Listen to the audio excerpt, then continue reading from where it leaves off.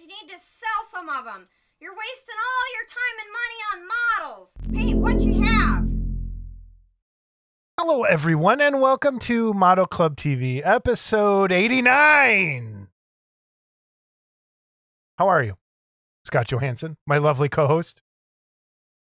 Great. You? Oh, great. What's new? Anything exciting? Got a new printer. Oh, yeah, so did I. My dog ran away today. Some idiot came over and let my dog run out. That person would be you, since you weren't holding on to your dog. Wait, you're calling me an idiot? Oh, was it you? I didn't remember. You know, you could train the dog to stop and sit, come back. None of that works, huh? The beagle. Okay. Excuse is what that sounds like. The beagle. Anyway, what's new in Model Kit land for you? Anything? See any movies? See any cool shows? Buy anything? Cool stuff come in the mail? We'll talk about news and reviews. Got anything? We have not a lot for this episode. I do have a Hulk coming from our guest today. And who is our guest? Let's everybody know right off the bat. Our guest is Troy McDevitt. Troy Sculptor, McDevitt. Extraordinaire. Yes. One of my favorite. I like Troy's style. I was going to say, he fits right into what you like a lot. Sort of a stylized comic, like and cool little things. So, you know, I've always liked Troy. You know, I always liked Troy. And does he like you? No one likes him. Okay. So he was hawking his Hulk bust the other day, and there was one I still wanted, and I got a hold of him, and I said, "Hey, you still make this one?" He says, "Yeah." So I sent him some money, and then I said, "Hey, would you be interested in coming on our podcast?" And he said, "Sure." Once again, I lined up the talent, and here we are. Here we are. Did the person that we wanted to come on a couple weeks ago, did they ever get back to you? Of course not. Oh, man. Gonna get on his ass. Well, that's you just swore in the first 7 minutes, but okay. Was there a 7-minute rule? I can't. Yes, there is. Anyway, technically, ass isn't a swear word. Technically, you're right. So I don't know if they'd flag us for ass. Well, we'll find out. I'll leave it. As far as everything new stuff. Remember, please like, subscribe. We are about. I think we just hit 1,290.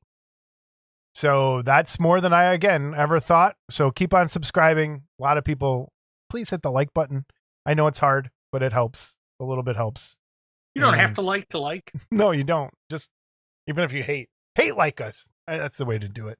Yeah, I've been kind of blah since the last episode, but I'm working on some stuff. We'll talk about that in Workbench. Not a lot of updates, but some things to talk about. But we do have a giveaway, but it'll be at the end of news and reviews. It's going to be kind of worked into there. So, want to jump right into news and reviews? Or you got something else up front? No? Let's go. Say your words. Say your sound effects. All right.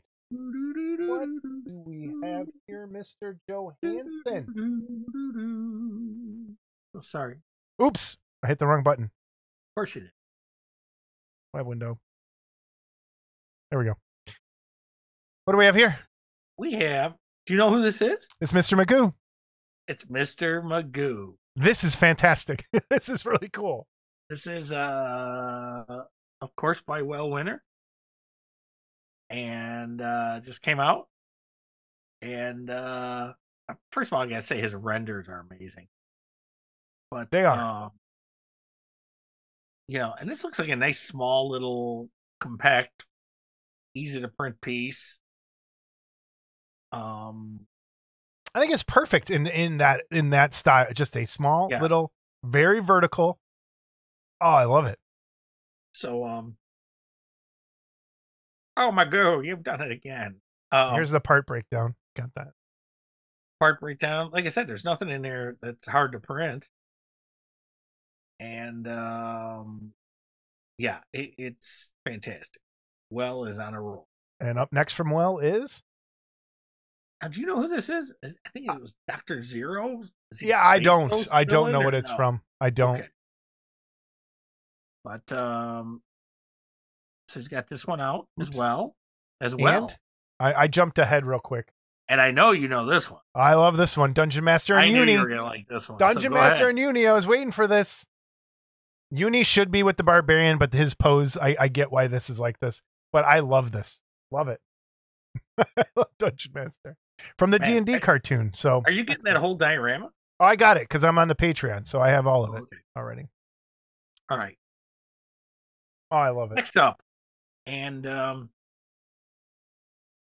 Natty Ramos, is that guessing Ramos? Natty Ramos? I don't know, but anyway, done some really nice stuff. Some stuff that I really like. These Daffy Ducks. I printed the one on the right. I don't have the other two. If you're interested in this stuff, I'm gonna tip it off right here. Okay. He accepts a lot of best offers. Okay. So don't be afraid to just make an offer. And he accepts. So this is gonna go right along with the voicemail we got today that you have not heard yet. So anyway, I love the one on the far right. I don't know why. And of course I showed it to our friend Mr. Clark. Yeah. Who likes Daffy Duck. And I said, I suppose you're going to want all three of these. He goes, oh, yeah. And I go, well, that one kind of reminds me of you. And I don't know why. He looks like he's, I don't know. So I like all three of these. The next one, he's got two versions of the Coyote there. And I like them both. And then he's got the Roadrunner sticking out the tongue. So I like that. And I'm going to tell you, he did something here with the Roadrunner. Maybe we should talk about this a little bit because we're going to get to his next piece too. One thing about sculpting characters like this is resin, no matter what kind it is, whether it's traditional, it's not just 3D resin, it's any resin. Okay, you make thin little parts. You put too much weight on them, they're going to buckle. Yep. Okay, so much as I love those Coyotes, I worry about the weight in the leg. Now, that being said, they're pretty straight, so maybe they won't. Now, the Roadrunner... I'm glad you're yawning already. Yeah, I know. The Roadrunner, he put the legs together. I don't look at that piece as buckling. I look at that piece as probably will sustain. That being said, when I print a piece like that, I don't know about you, but I would print that neck and those legs solid. Something just to say. Now, although engineering, hollow pipe is sturdier than a solid pipe in terms of bending. Yeah, I don't know if that applies to resin. Maybe it does. All right, keep going. Where are we at? The next one is the one that got me on this guy. And this is, to me, the perfect ant aardvark piece, except for maybe I would put a different. And again, you didn't even center the images. Oh my God, we'll have to. I did too. No, you're not.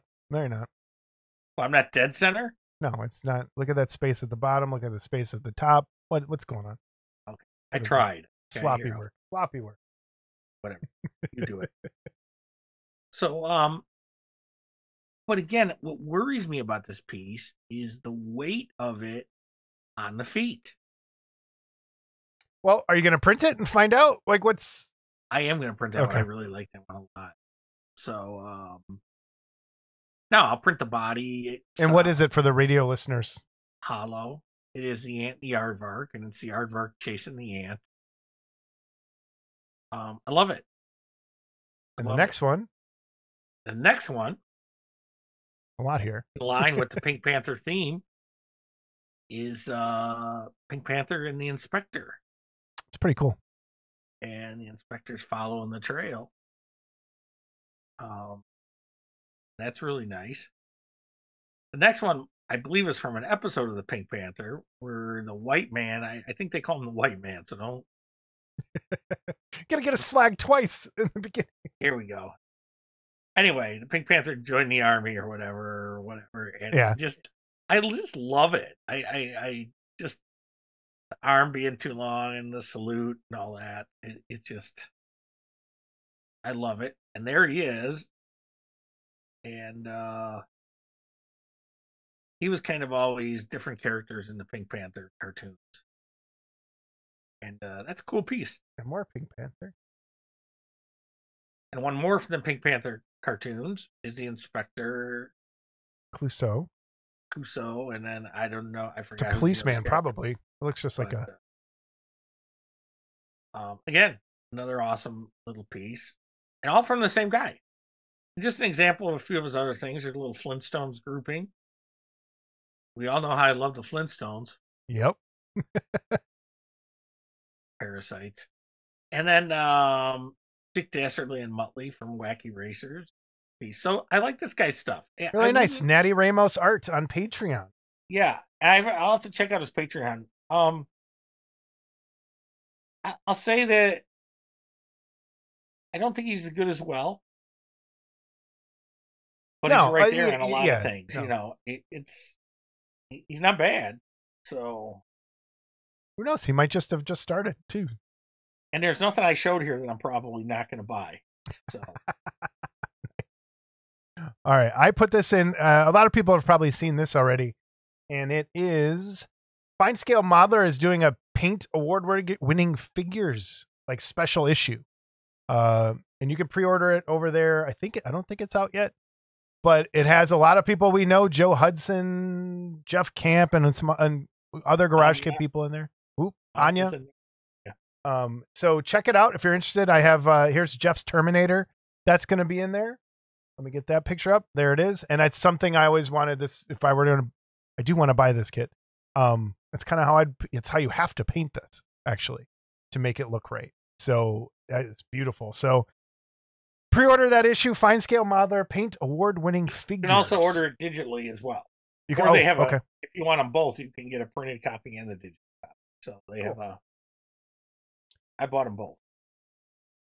And then up next, I saw this, and it's something I've seen only once before, and I thought we'd share it here. It's the Bioraptor from the movie Pitch Black from the year 2000, way back when. And the creatures in that movie were pretty cool. It's limited to 30 pieces, 1/6 scale. Head on over to Ben Inside on Facebook. I'll put the link up there. It looks like it's $169 USD, and it's coming from overseas, but it's a really elegant, again, another vertical piece. Doesn't take up a lot of room on your shelf. And you get a cool creature from a really cool movie. So I will say years ago, Matt Mannett wanted to sculpt this because he loved this. And I sat there with the movie doing screen grab. Okay. You don't get a lot of good shots of these things. No. Okay. Now I don't know if I've never seen any of the sequels or anything, so I don't know. They're not in the sequels at all. This was just only in that. Well, they might be in, but this was that movie was particularly. And so there's not a lot of great reference on. So I wonder where they got the reference, but that's pretty cool. Yeah, it's a cool piece, really nice. And then, real quick, an update from Nostalgic Resin Productions. He's turning his Kolchak into a bust, which is something Scott has, you use your sculpt. We've said for years, you can easily take those 3D sculpts and turn them into busts or full figures. And this is fantastic. As a quarter scale bust, it's really, really nice. So put him right next to that, next to the figure. He's as tall as the figure it is in general, as far as the bust goes. So what do you think? I like it. I like all the little trinkets on the base. Oops. Here's some details of the base. Garlic, crosses, little tiki doll, your camera, cool stuff. And he's on the suitcase. Makes up the stem of the bust. That's pretty nice. Good piece. So that's coming soon from Nostalgic Resin Productions. And then I have some stuff here from CA 3D Studios over on Patreon. Again, these are 3D printed kits. This is what's coming out this month. If you are interested in anything, let me know, and I can probably hook you up since I do pay for the ability to print. And this is the, what's her name? X-23? Is that what it is? Or X something? The female Wolverine? I don't even know. Yeah, in keeping with our... This will come up later on. with our theme, let's put boobs and Wolverine. But no, this was an actual character, wasn't it? Like in the his daughter or something? Yeah, I guess. But that's there. I thought it was a pretty cool sculpture. I like the severed bear head. This is another one he has coming out, and I forget the exact name of that one, but I don't recognize it. There's a pretty cool Zeus he has coming, which is there, and then a pretty nifty Magneto. And a really nice Jubilee. It is a nice Magneto. And the files come out in a couple days, so I don't know. I was thinking if you do that, you could do that bubble gum in clear somehow and make it look cool. But I don't know. You'd almost have to do it in clear and then paint it pink, I think. Unless there's pink resin somewhere. Or you can tint it, maybe. Yeah, maybe. So there's that. That's all the stuff from CA3D. And I realize this is just a render, but what a cool way to paint it. Yeah. With the X, if you were to paint that as the light source coming up on our legs, that'd be pretty cool. You could even print that in clear and then light the base and have the light come up like that. Yeah, it's a lot. That is a lot of work. But no, the glasses too. I wonder if I hope those are a separate piece. But because you don't want to print the whole head in clear. But that's just me thinking out loud. All right. And then up next, Kutan, the other one I'm on. I thought this one was his renders. You talk about Wells renders. Fuck. Kutan's renders are insanely good right now. Yeah, they are. But man, look at that. I wasn't so hyped on this one. I was like, oh, it's just going to be a pirate girl. But the monkey has sold me. And then he also has from... I've had your mom dress up. Yeah. Oh, really? A pirate? Or like this dress? Pirate wench. Oh, okay. I think it's No Time to Die, one of the chicks from that Bond movie. So we have this as well from Kutan this month, which I thought were pretty cool sculpts. And then we show these guys a lot. Vengeance Studios doing some really cool stuff. They're finishing up finally their Goonies diorama. So if you're interested in that, head over to Vengeance Studios. The two girls just came out this month, and I think Sloth and Chunk are next to round out the entire diorama. It is a huge piece with... Now, you're a fan of this movie that I've never seen. I don't even want to talk to you right now. How do you like these likenesses and stuff? You like them? They're close. They're close enough for what they are. I think some are better than others. But they're close. I think kind of something that Troy, it's the fact that somebody has done this outweighs the likeness for me, because there really hasn't been something this, like, there's a lot of Sloth, but taking on all the characters from the group of kids to do this is just, I think, a really huge undertaking, and to pull it off perfectly is impossible. And I think this is as close as you're going to probably get. I mean, it's close. The other one is the Angry Princess, continuing the 13 Ghosts line, which is one I've been waiting for. This, again, was something I wanted done in Garage Kit Land forever, was all the ghosts from the movie. And they're doing it over there at Vengeance Studios. So head on over to Patreon for those. And I think they're available somewhere else too, but Patreon's the best place to get his stuff, or just message him over on Facebook. We'll have those links up. So all right. So I want to bring this up. This is the Patreon I just started following and subscribe to. Diklichart. It's like, I think we're doing the Sean Connery on Saturday Night Live on Jeopardy with this one, and pronouncing it in different ways. But I found this Patreon anal bum covers. And... I bought something from this person a while ago, which was the Ghoulies file, and it was from the movie poster with the Ghoulies coming out of the toilet from Ghoulies 2. And I love Ghoulies, these kind of 80s schlock horror movies that came out. and she's really into this stuff. So you got gremlins, critters, all sorts of really cool stuff. But I noticed, and she has some really nice welcome packs that are available. So when you do sign up right away, you get everything on the screen here. Ghoulies stuff, Vampirellas, Wednesday Addams, Gremlins, little Grogu's, some cool stuff. And you get a second welcome pack, which has something I've always wanted. And if I remember back to the garage kit that ate my wallet, the Revenge, the one that I found first, was the Troll. And I think it was a Dimensional Designs kit, was the Troll from Cat's Eye, is something you can get. And it has the really goofy Howard the Duck movie, which is amazing. And Scott, I know, hates this, but it's movie classic. And you get the TV Pennywise, you get from Return of the Living Dead, you get Trash, and you get a pretty cool Jason Voorhees, all for just signing up. So great offer. But what she has coming soon, I think might be a Frankenstein's monster. But this was with this month, and it's a Nosferatu. And this is what got me to sign up. And it is a beautiful Nosferatu. I have printed it, so I have it here in front of me. So I want to show you the pictures first. These are her renders. And there's just the straight file. Okay. So I did print one.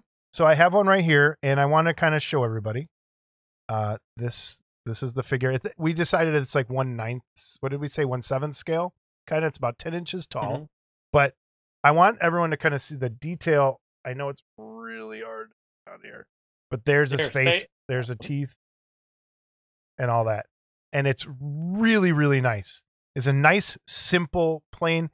My only complaint is I wish that was deeper where it goes up into the coat. But if you're looking at it at the right angle, you're never going to notice. And the legs just plug in perfectly. And I want people to see how awesome these claws are on this hand. I know it's get on my face. Yeah, you drop that, you're printing another one. I know. I'm not getting a good view of it. Here you go, stop. Yep. Good. So you get some really great Nosferatu hands with it, and it's awesome.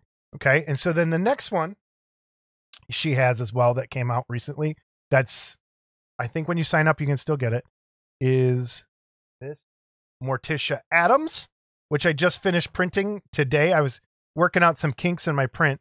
And again, it's also about 1/10 scale. And that fits nice too. It plugs in perfectly. The only problem is you're going to have a weird seam to kind of fill in. And the arms, let me see if I can get the arms up. The arms are your typical Morticia Addams pose. I didn't pull all the supports out yet. But there's the face. And it comes with two options, with eyelashes and without eyelashes. And it's great. I really, really like her stuff. So, and that's, I mean, the parts fit perfectly. And I couldn't be happier with signing up for her stuff. So, what I want to do is I have one of each of these to give away. I have a Nosferatu and I have a Morticia Addams I'm going to give away. Now, here's the catch. This is only for people who have never even touched a 3D print. Okay, so I'm trying to bring people in, some of your traditional garage kit guys that are like, nope, I'll never do that, or it's no good. I want someone to be able to get a decent, the parts fit perfectly, everything's great, great likenesses, classic garage kit kind of subject matter, especially this Nosferatu, which is fantastic. I don't know if you can see the teeth. So come on. Anyway, the teeth are there. So this is the honor system. If you have never, ever even touched or built a 3D printed kit, you can enter for these. If you have, please don't enter. It's an honor system. I can't say you can't do it. But Bill Wilson, I know will be lying. So you're not eligible. And there's other people I know that are eligible that are not eligible. I mean, that if you try to enter, I'm not even going to put your name in there. So if I know you have a printer, or if I know you've built a 3D, you're not getting in. So this is for anyone who has never, ever, ever touched any 3D anything printed model kit. I have a Nosferatu and a Vampirella. Put in the comments down below, 3D print for me. And I'll enter you in. The first name we pull next episode will get the Nosferatu. Or no, they'll get to choose. That's what they'll do. They get to choose either the Morticia or the Nosferatu, and then the second person will get the one they didn't pick. So that's where we're at. And I really, really like her stuff. So go over there, check it out. Links for everything down below, and we'll go from there. Workbench, Scott. What are you working on? I got a picture I'm going to put up here of my workbench. I did not get a chance to get it off my phone. You are working on stuff, not building and painting, but you are printing for people. What do you got going on? Can you talk about any of it? I don't know if I can. So, what's your week been like? I'm printing. Got a lot of odds and ends going on, so it's trying to catch up. Sold a few King Kongs, and so I'll be going to the post office tomorrow. Excuse me. Which reminds me, I got to email a guy back tonight.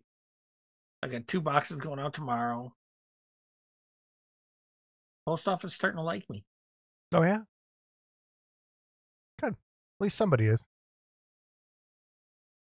And trying to think what else. If there's anything else? No, probably when I get done with this, I'm gonna work on some files. So I like to have files ready to go. So like when I go down there and I do things, I stir up my resin, I clean my vats, put it all up. You stir your resin? Wow. Strange. That's such a daunting task to stir. Stirring stuff.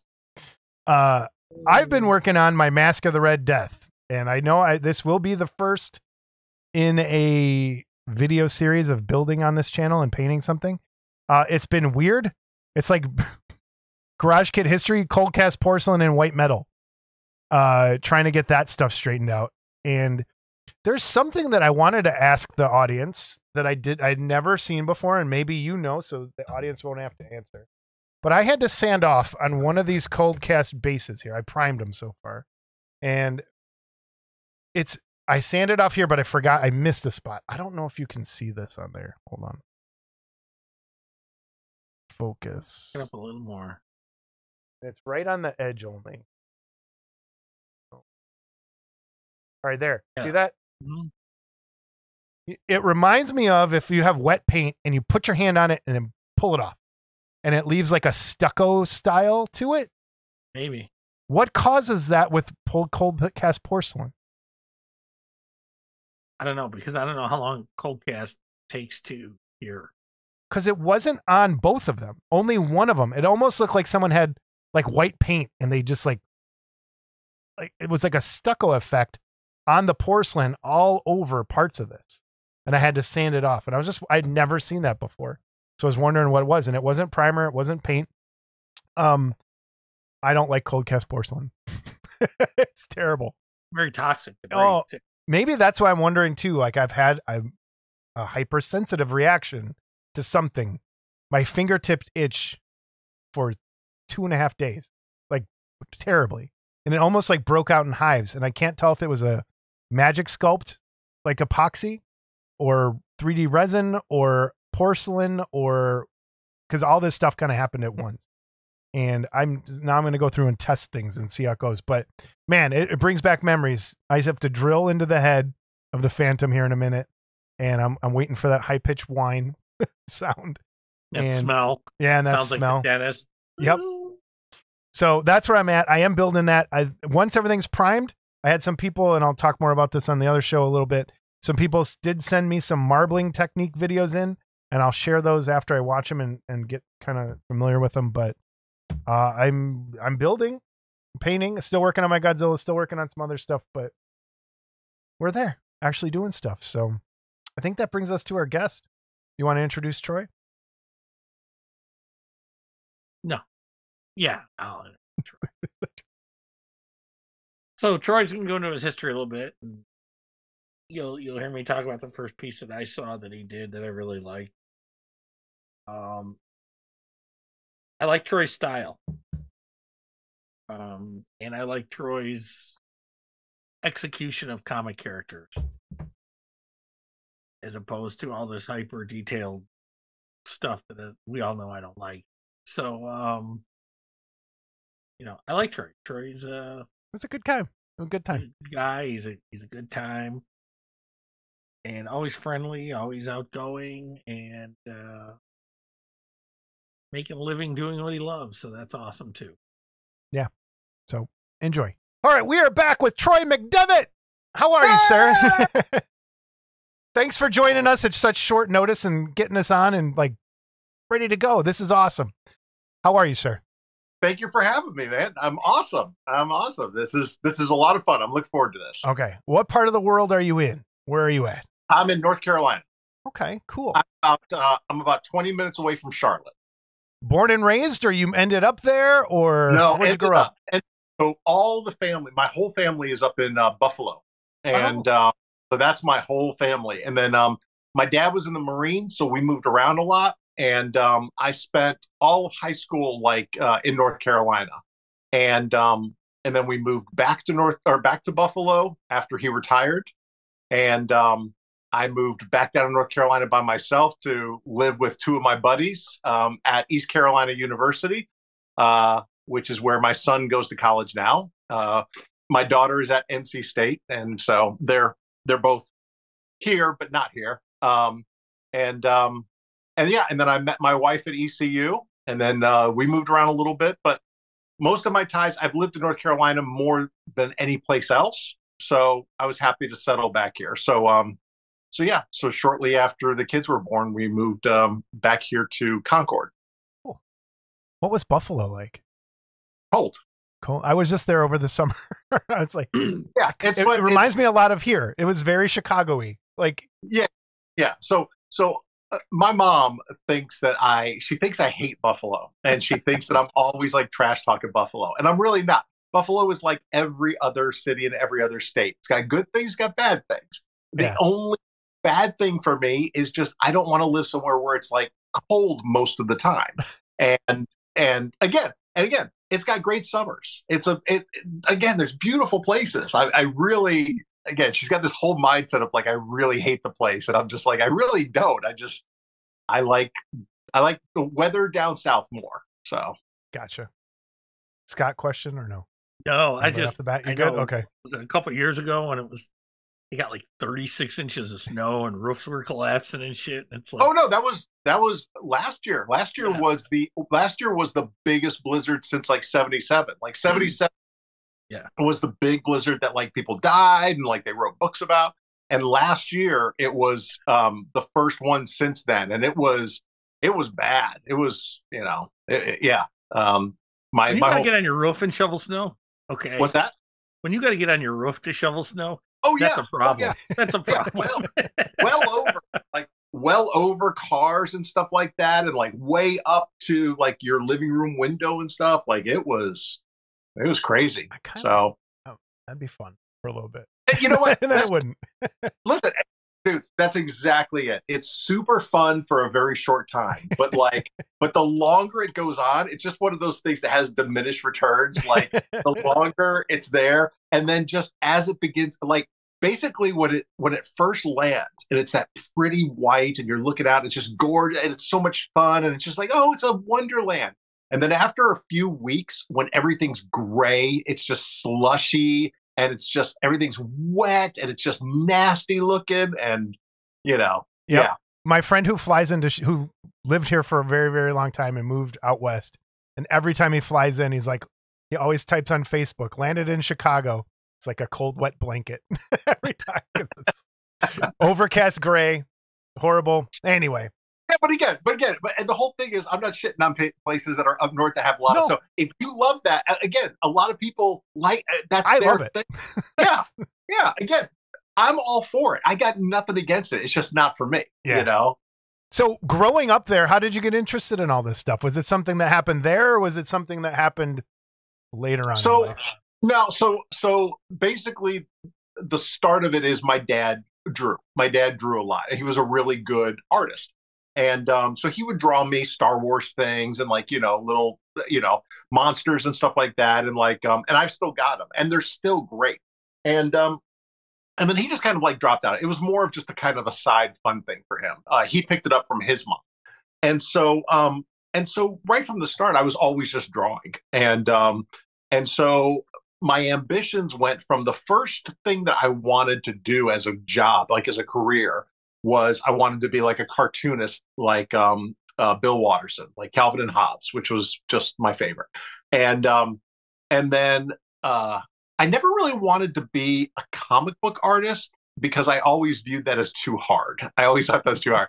But I would see like Sunday Funnies, and I was like, 4 like panels, I could do that. Like I could do 4, and like half the time they don't draw on the backgrounds, and it's just the characters. So I was like, yeah. So for a long time, I wanted to be like a cartoonist, and then all my jobs, they always somehow they're art related. So like I went from I worked in a t-shirt shop as in the art department doing t-shirt designs, and then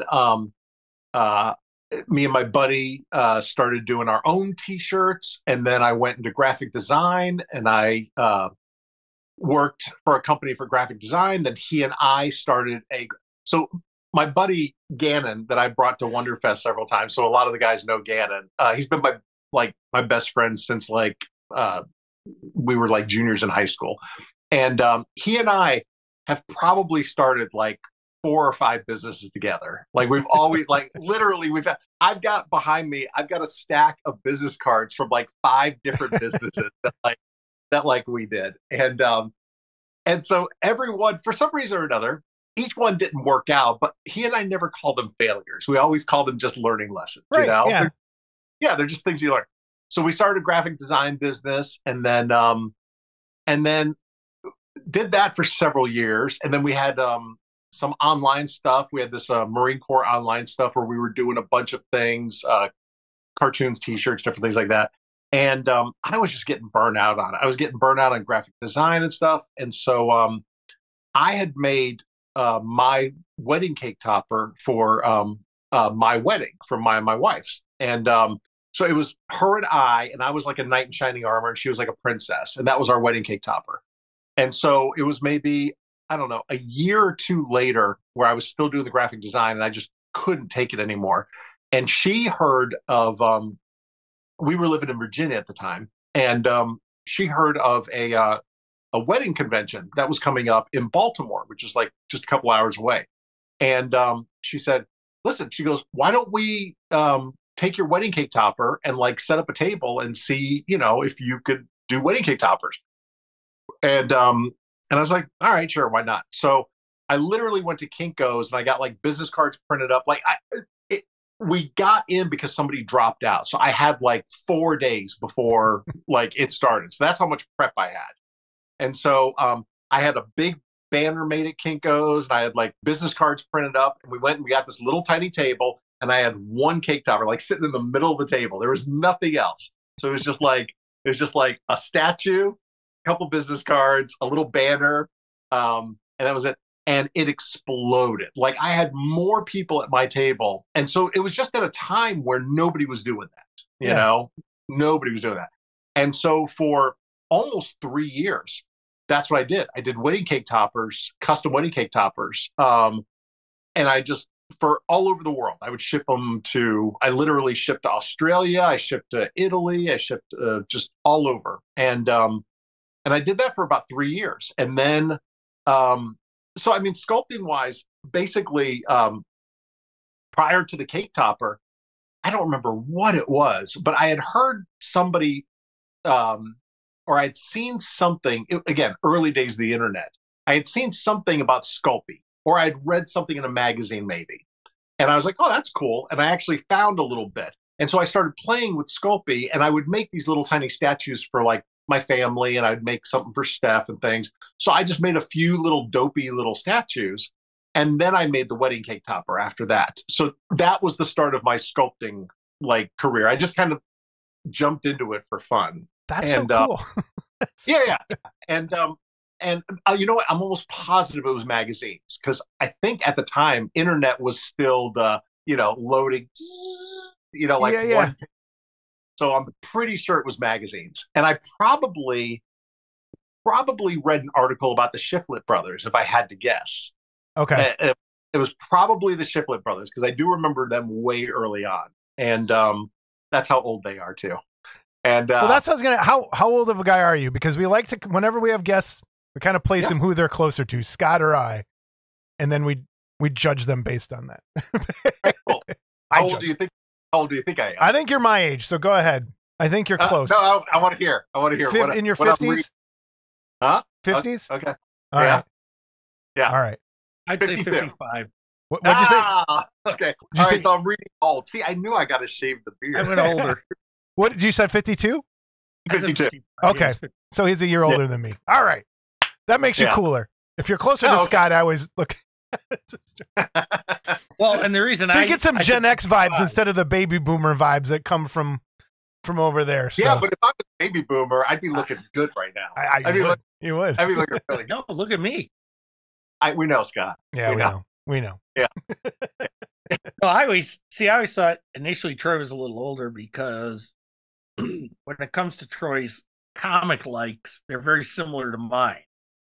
Which means 70s comic kids, you know.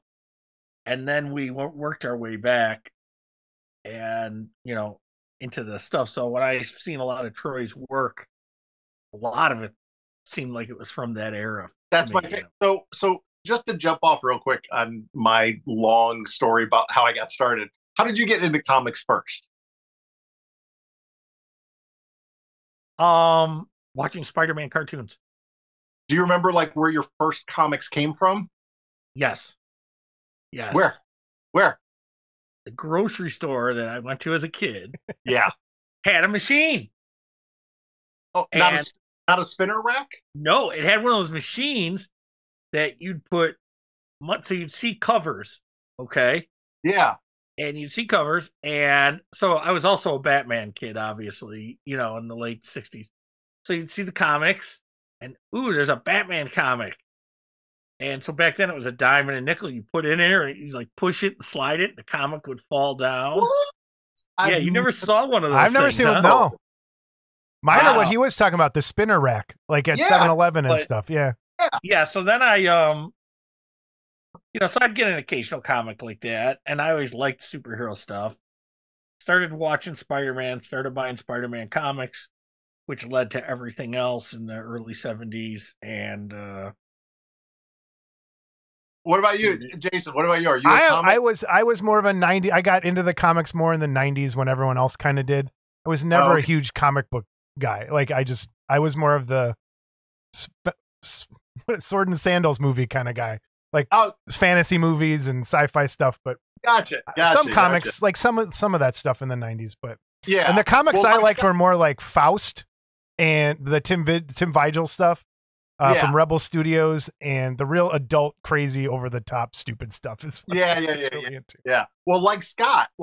So mine was like when I first started. So I was born in 71, and so when I was a little kid, my first exposure to it was my grandma would walk me down the street, and there was a little newsstand. Like you would see, it looked just like the newsstand in Watchmen. Like that dude who has it in Watchmen. It would look just like that. And she would buy me a couple comics, and my first comics were like Joe Kubert, Tarzan, and John Buscema, like Conan, which is why that's still my favorite to this day.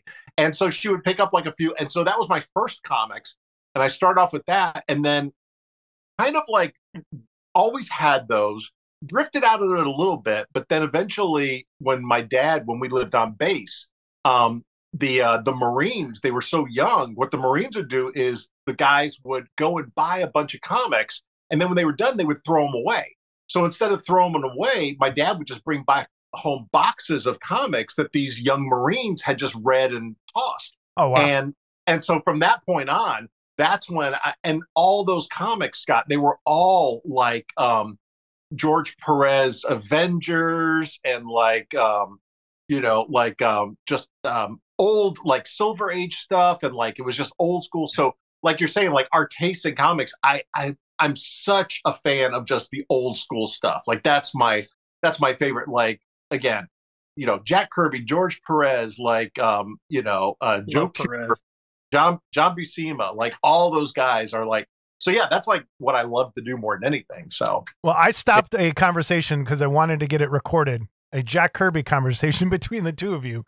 Continue that. Why did he suddenly make sense to you at some point?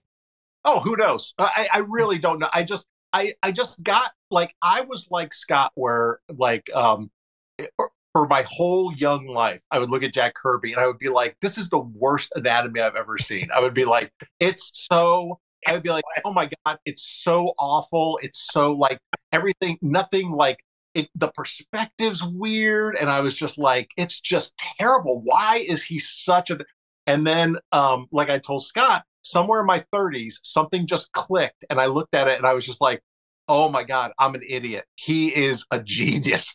And I got that it wasn't, none of the perspective, like, or anatomy mattered. It wasn't about that. It was about, he made just exciting, he made things like you almost could like hear the sound effects. And like when you saw things and they were so crazy perspective, so much crazy perspective. And it was like, and I was like, yes, this is what comics should be. I was like, this is the way it should be. It should be big and crazy and fun and like just like over the top. And then I just started understanding his style a lot more and really how hard it is to not overdo like a drawing, you know, to not like, you know, he was able to do so much and keep it really simple and stylized. Like he came up with a style that like nobody could copy, you know, and so many guys tried and nobody could. And yeah, so ever since then, I've been a huge. Would you call what he did storytelling with his art? I mean, when you looked at it, it almost told the story without the words. Okay. And which was the Marvel way of doing it anyway, kind of. But yeah, it was just, it did. And like you, I grew an appreciation of it. It's still not my favorite. Okay. But it's because it's not what he's a polarizing artist. He's a polarizing artist. And I came in at a great time when you had the Buscemas and the Neil Adams and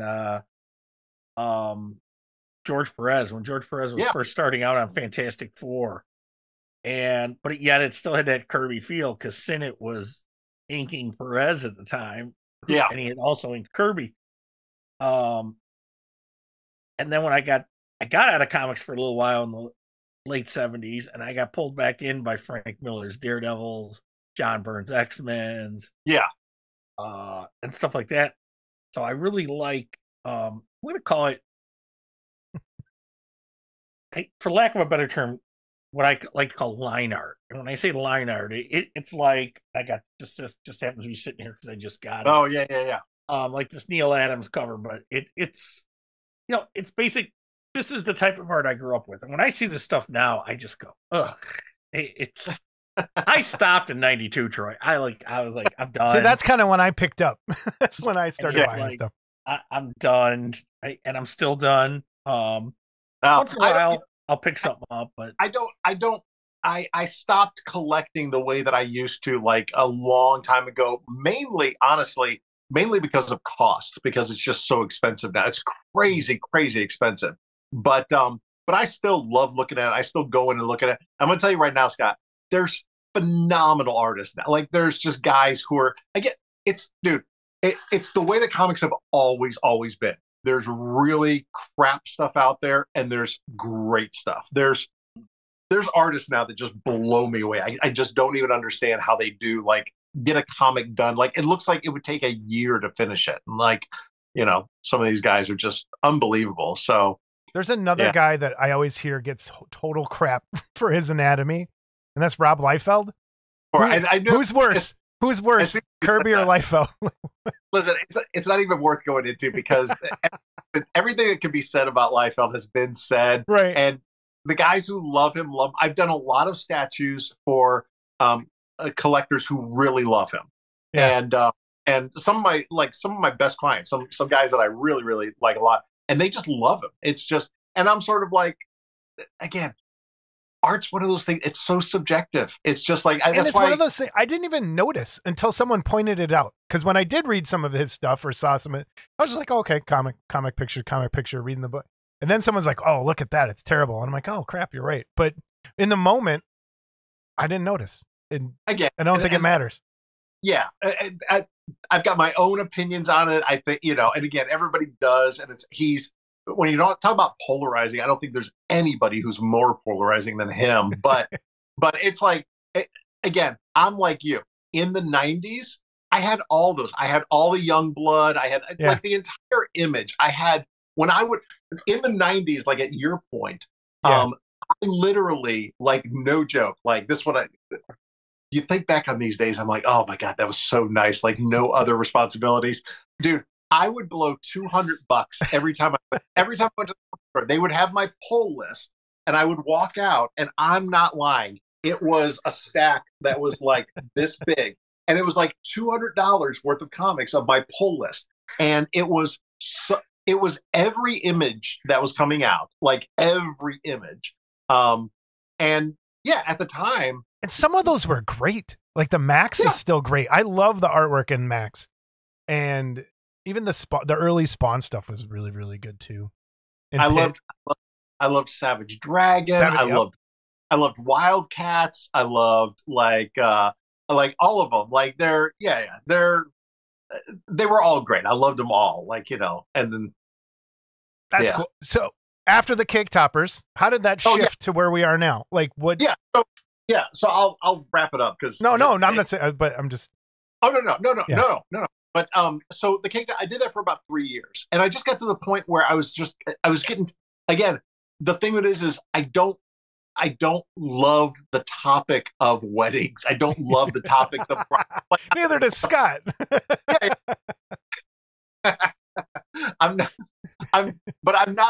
That's not like anything I have a passion for. So I was just getting like to where I was like, oh, I'm getting tired. And when you're saying you were doing custom ones, would people call in and say, I need this and this, and then you would make those two? Or were you making your own and then people were just buying those? I had it set up so good. Like at a time, again, when nobody else was doing this, I had it so perfected. So what I did is my website was set up where I had all these different price levels, and I had it from the very cheapest price level down to the most expensive. So the most expensive was a fully custom cake topper. And what you did is I had all these sheets that you would print out, and it would tell you what angles I need of your face. I need pictures of like what you're wearing. I need to know what poses you're in. I need all the details. Oh, wow. Okay, cool.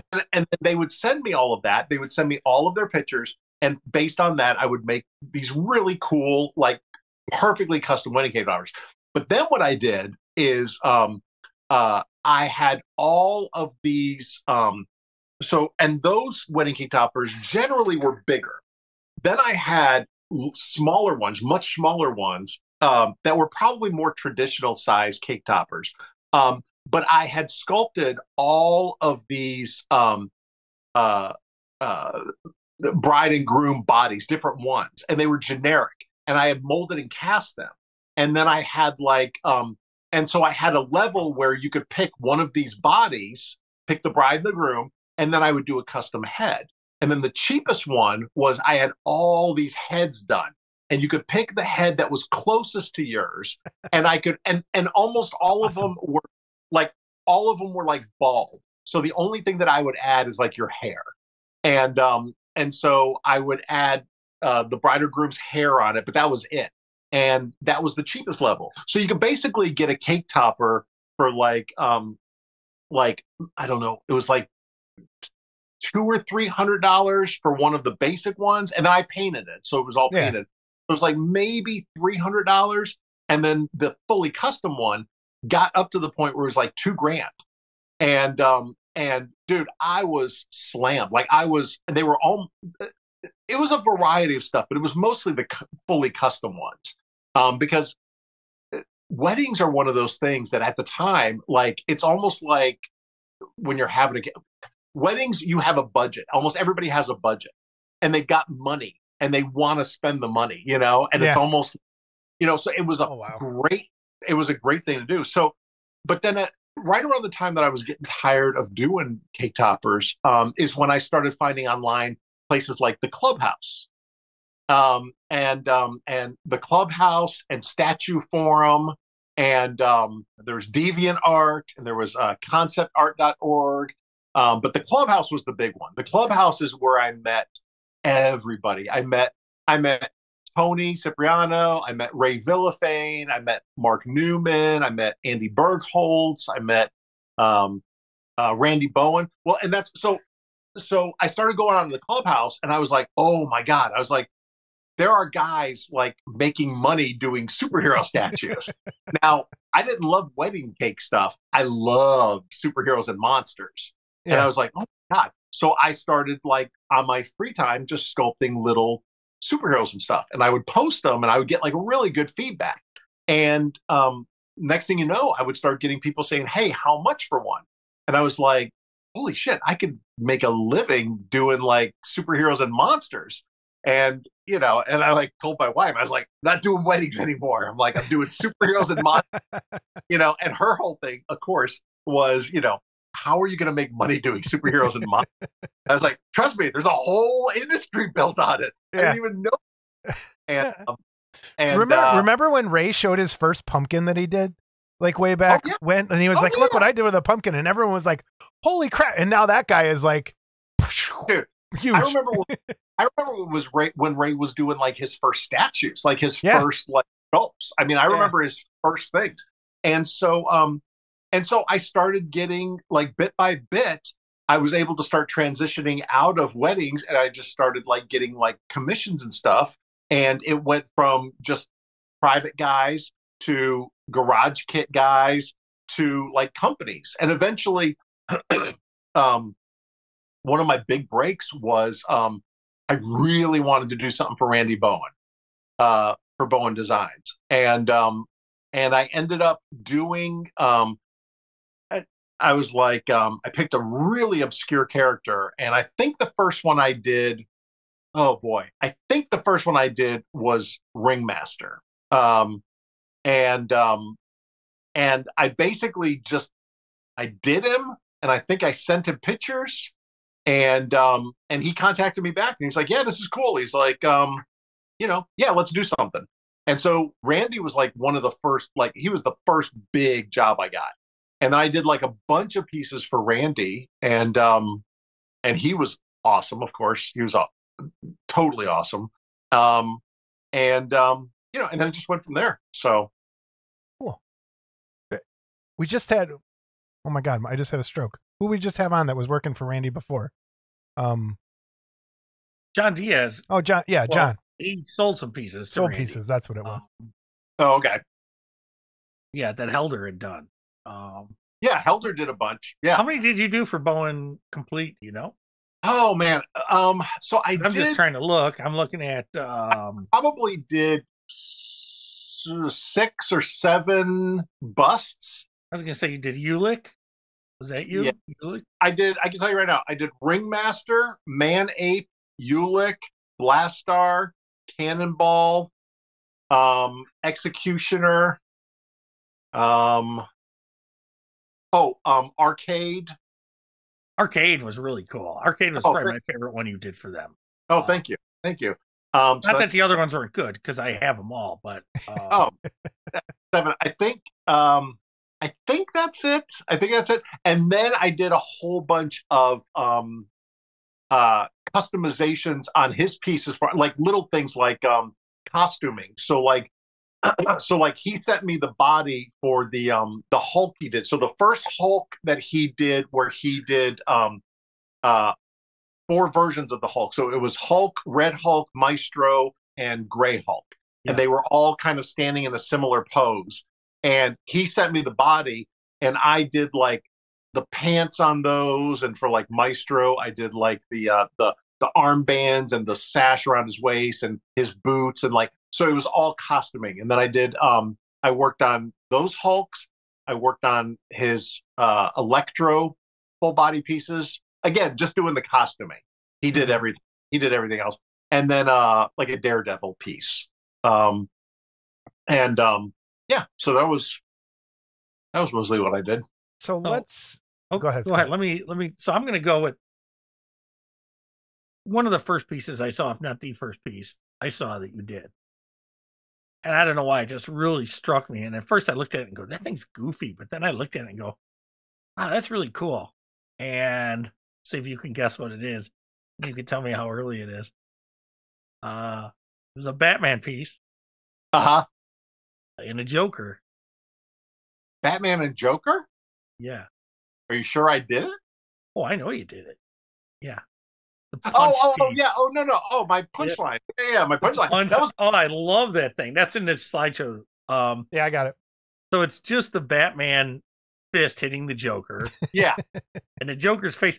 And Jason, I don't know if you could see in the pictures. There's a little tooth that goes on Batman's thumb, but it was so cool that it looked so like that you caught it mid thing. Yeah. And I remember for years I bugged you. I mean, man, are you gonna ever release that? Yeah, well, I might one of these days. Then you finally did, I think, or you re-released it. Oh yeah, no, it. I did. It's sold. Sold.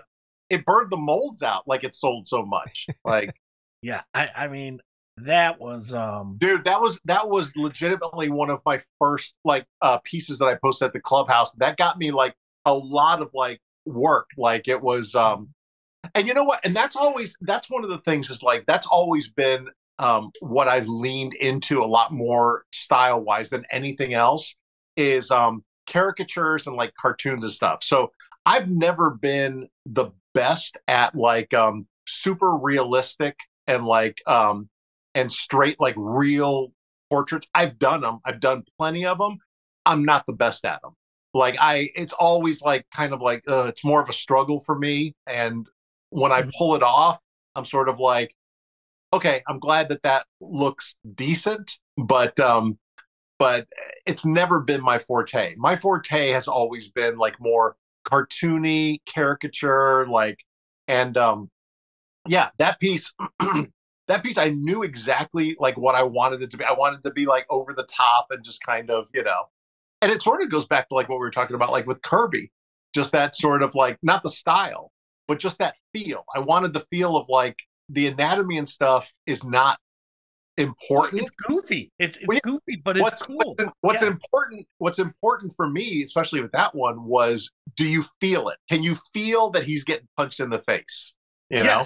And like I said, to me that tooth was just like the crowning jewel. I don't know why. Okay, but it's like it's like and at that time I always bought likenesses, okay? Whether it was classic monsters, superheroes, I bought likenesses. So this is one of the first kind of stylized things that I saw that I said, this is really cool. I like this.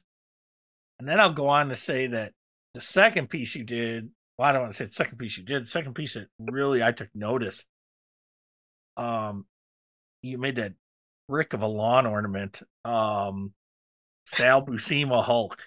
Okay. Oh yeah. I never liked the Sal Buscema Hulk, but you nailed the look of the Sal Buscema had a style of doing the Hulk. Scott, do we have a picture of this? Which one is it? In his Hulk Bust group, you'll see a Sal Buscema Hulk. Okay. And he's punching through a wall. Yeah. I don't have that's one picture I couldn't find was oh yeah, no, but the bust, it's not the bust though, it's the full body one. Yeah. Okay. Yeah, no, I'm talking the full body one, but you did a bust too, I'm sure. No, I did the bust, but the full body one is the one that has the look.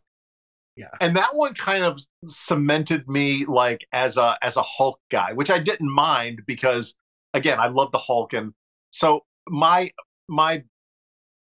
blessing / curse now is that because I've done so many Hulks, generally it's almost like whatever you do, if you do it decent, those are the jobs that you're going to get requested for.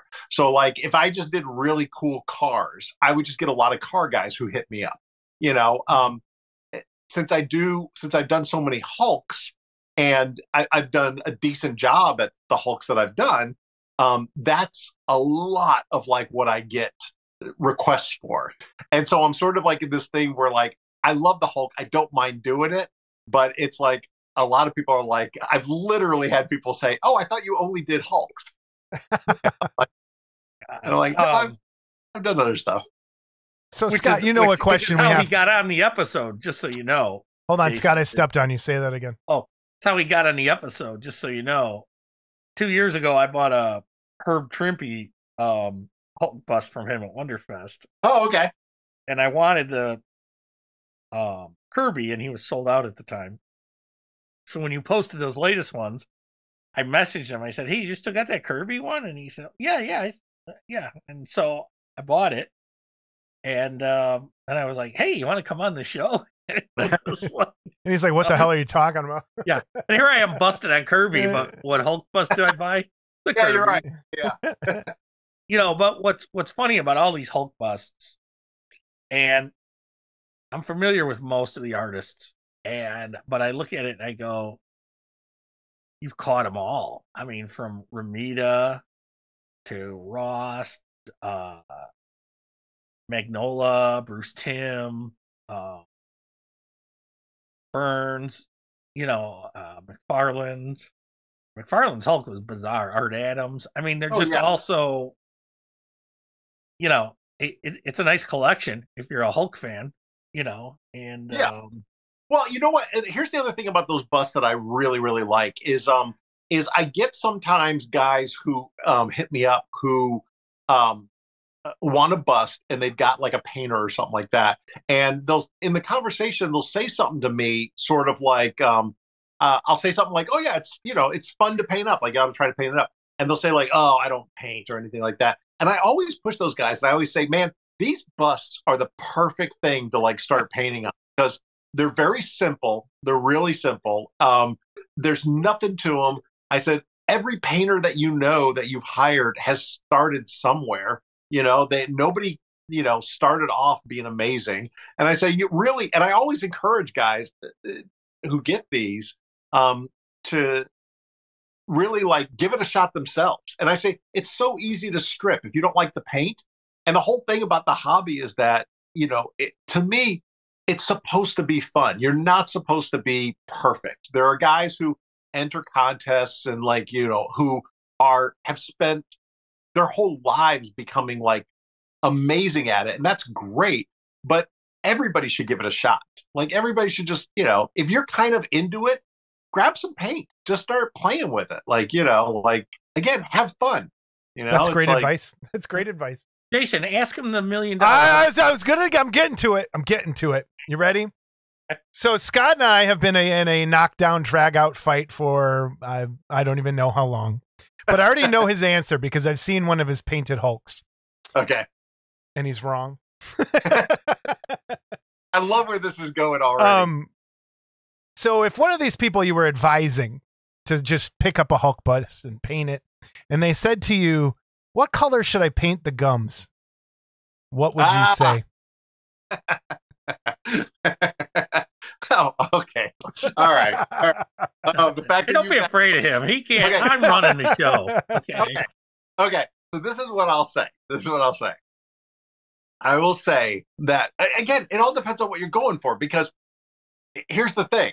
If you want to go for realism, then you've got to go green.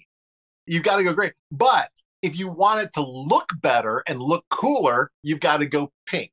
So, I think the look of it, it's a good contrast for that. Now, again, does it make sense that it's pink? No, it doesn't make sense that it's pink. No, of course it would be green. Of course, it's 100% be.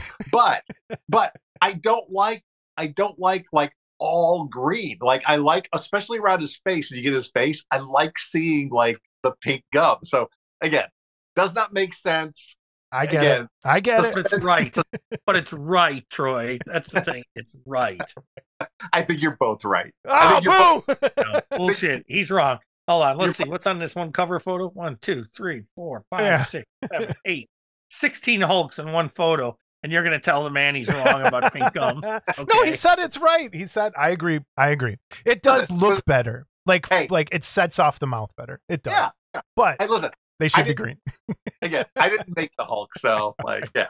So out of all do you have a favorite?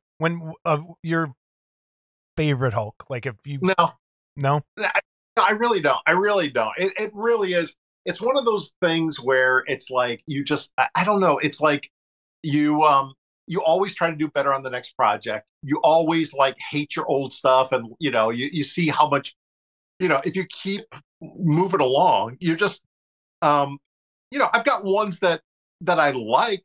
That I've got ones that I prefer over other ones. There are some that I was kind of like, I really didn't like the way that one came out so much. I would say that the Buscema one that Scott brought up, that first one of him punching through the wall, is still one of my favorite ones because I really did feel like with that one I got the Buscema that I grew up on, and that was Sal Buscema, not right. John. That was Sal, right? Yeah. And Sal is pretty much the one. Sal was the Hulk king. He's the one I grew up on, was Sal Buscema. And so with that one, I really liked that one a lot, just because it really kind of it captured what I wanted to capture for that Hulk. It was and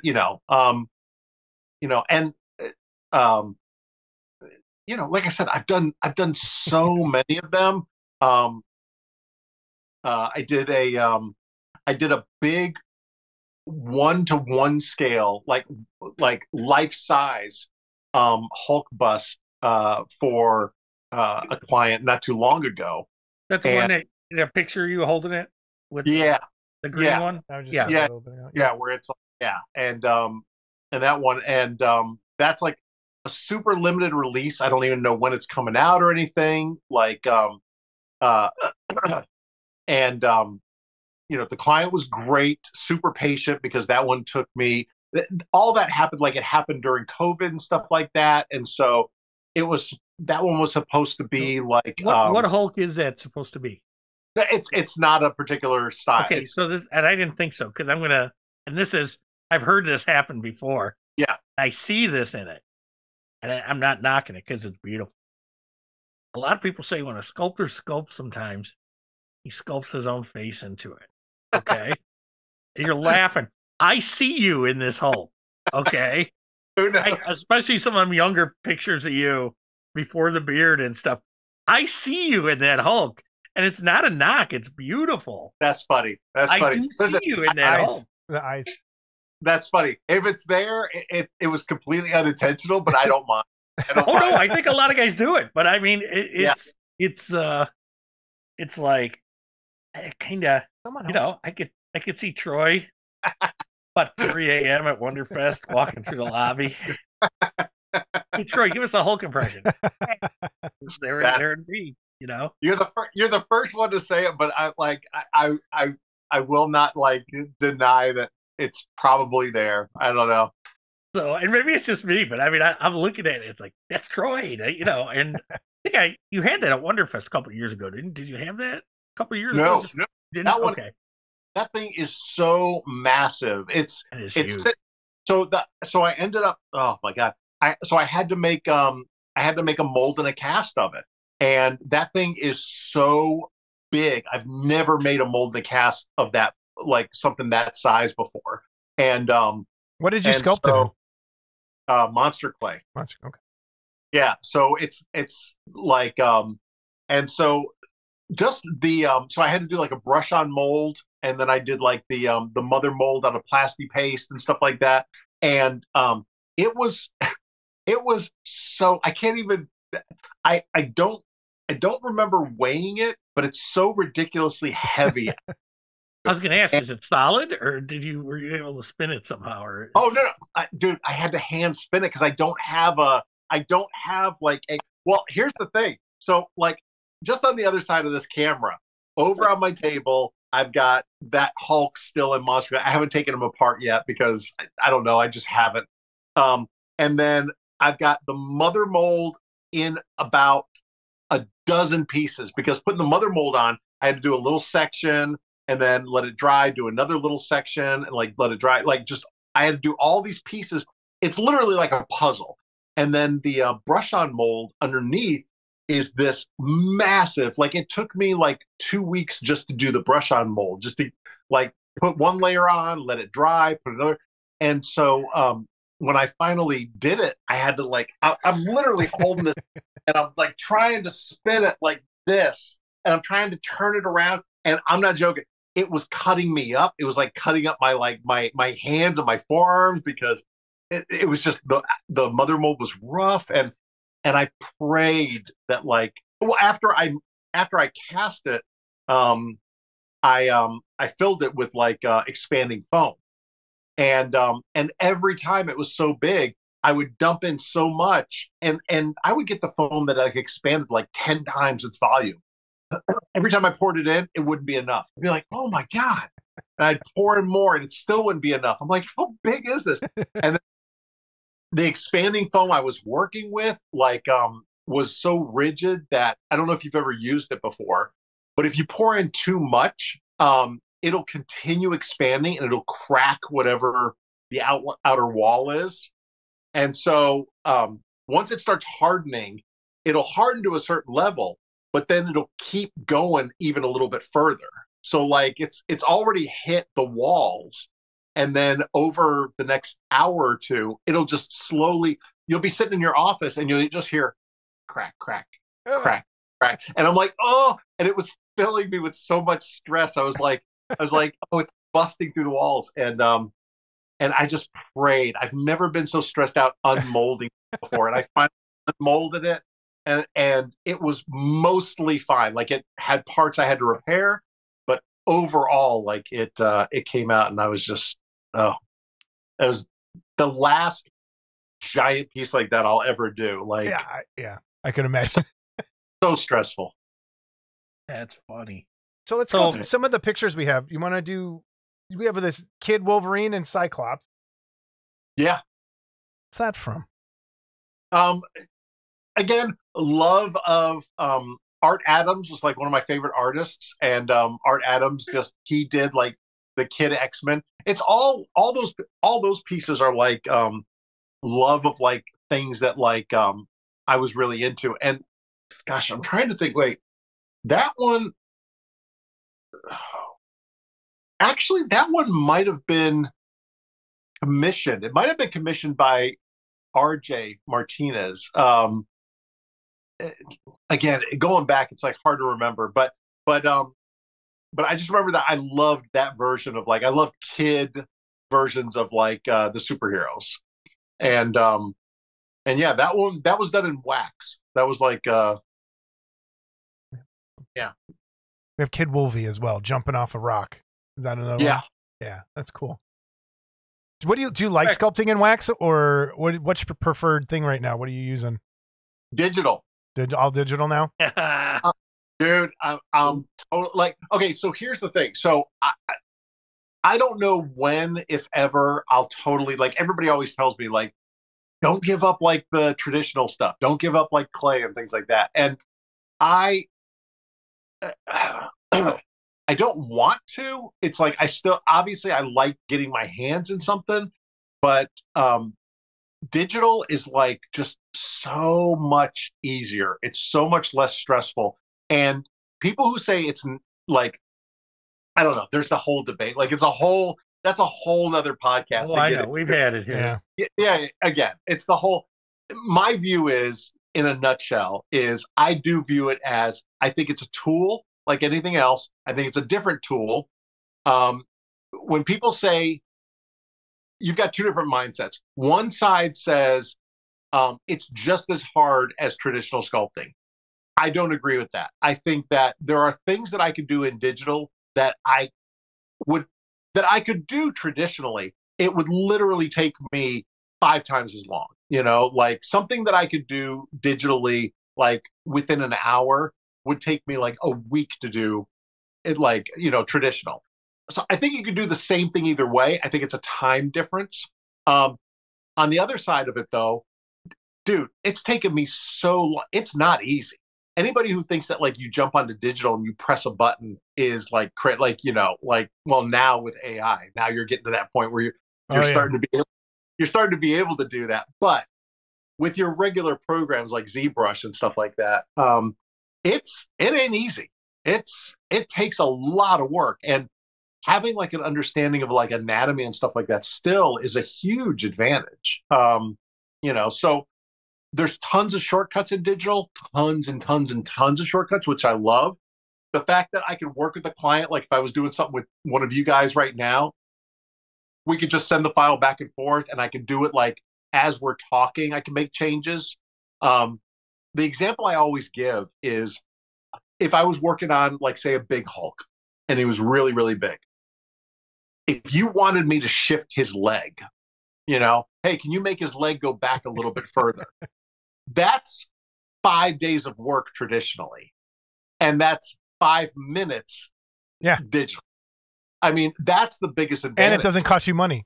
Like you're not having to re-sculpt stuff. Yeah. Dude, it's such a, like, when somebody, and I've dealt with that my entire, like, the whole time I've been doing this, is that I've had big projects where somebody's like, hey, can you just move his arm back? And that's what they think. They think it's just a shifting back of his arm. Right. And I'm like, man, that's a lot of work. Like, you don't understand the armature that's on the inside of it. Like, especially the bigger you get. The bigger you get, you have to build a really strong armature to hold up everything. And so shifting something is not easy, And there's a Volkswagen bug under that Hulk bus, isn't there?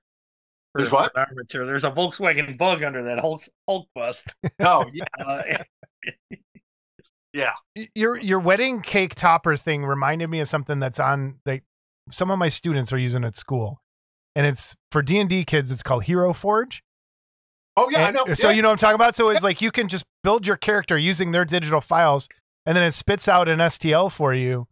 And, like, it's almost like something you could have done, like, with your wedding cake toppers, is have all those parts sculpted and then just have people have it spit out files to them. I know exactly what you're talking about. My son and my daughter, like, jumped on that, like, a little while ago. Like, they were kind of playing around with it, and they made, like, a whole slew of characters. And I was just, pretty cool. Yeah. I'm going to talk about. Wait, go up 2, because you skipped 2. Because this is one of the last things I bought from Troy. Also, is that Wolfman bust. Oh yeah. Oh, thanks. Now I have every classic monster in the world. Okay, like I needed another Wolfman. Like I needed a fucking hole in the head. And I saw this thing and the hair detail and stuff in it, and it was just like, oh, gotta have that. And unfortunately, the Guinness didn't come with it. But that's in the picture. But you were going to do more in that series, Troy, and I haven't seen more. I mean, I'm just saying, dude. Listen, this is my biggest problem. Like everybody else, Scott, you know how it goes. It's okay for guys who buy kits like you. Your biggest problem is you can't stop buying kits, and you can't get to all of them. Like you keep on, and you're. Yeah, and you just build up your collection of kits, and you're just like, I got it. And you get all these ideas of how you're going to paint it, like what you're going to do, and you just keep building. For sculptors, the biggest problem is not only the list of things that you want to do. Like my to-do list, literally, that I've been building, I've got a to-do list that's probably 15, 20 years old that has like ideas for the past 15, 20 years. It's a quick little tangent. It's always funny to me, like when somebody comes to me with a project, or they want to do a commission, and they're like, oh, I've got so many ideas, and I'm like, dude, I do not have a lack of ideas. Like that is not like everybody's got like lots of ideas.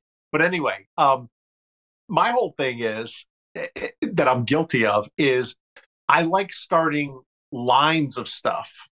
And then I always have other things that I like want to add to that line. So like you're talking about like with that Wolfman, I do want to continue that, but so the Hulk bust line is continuing.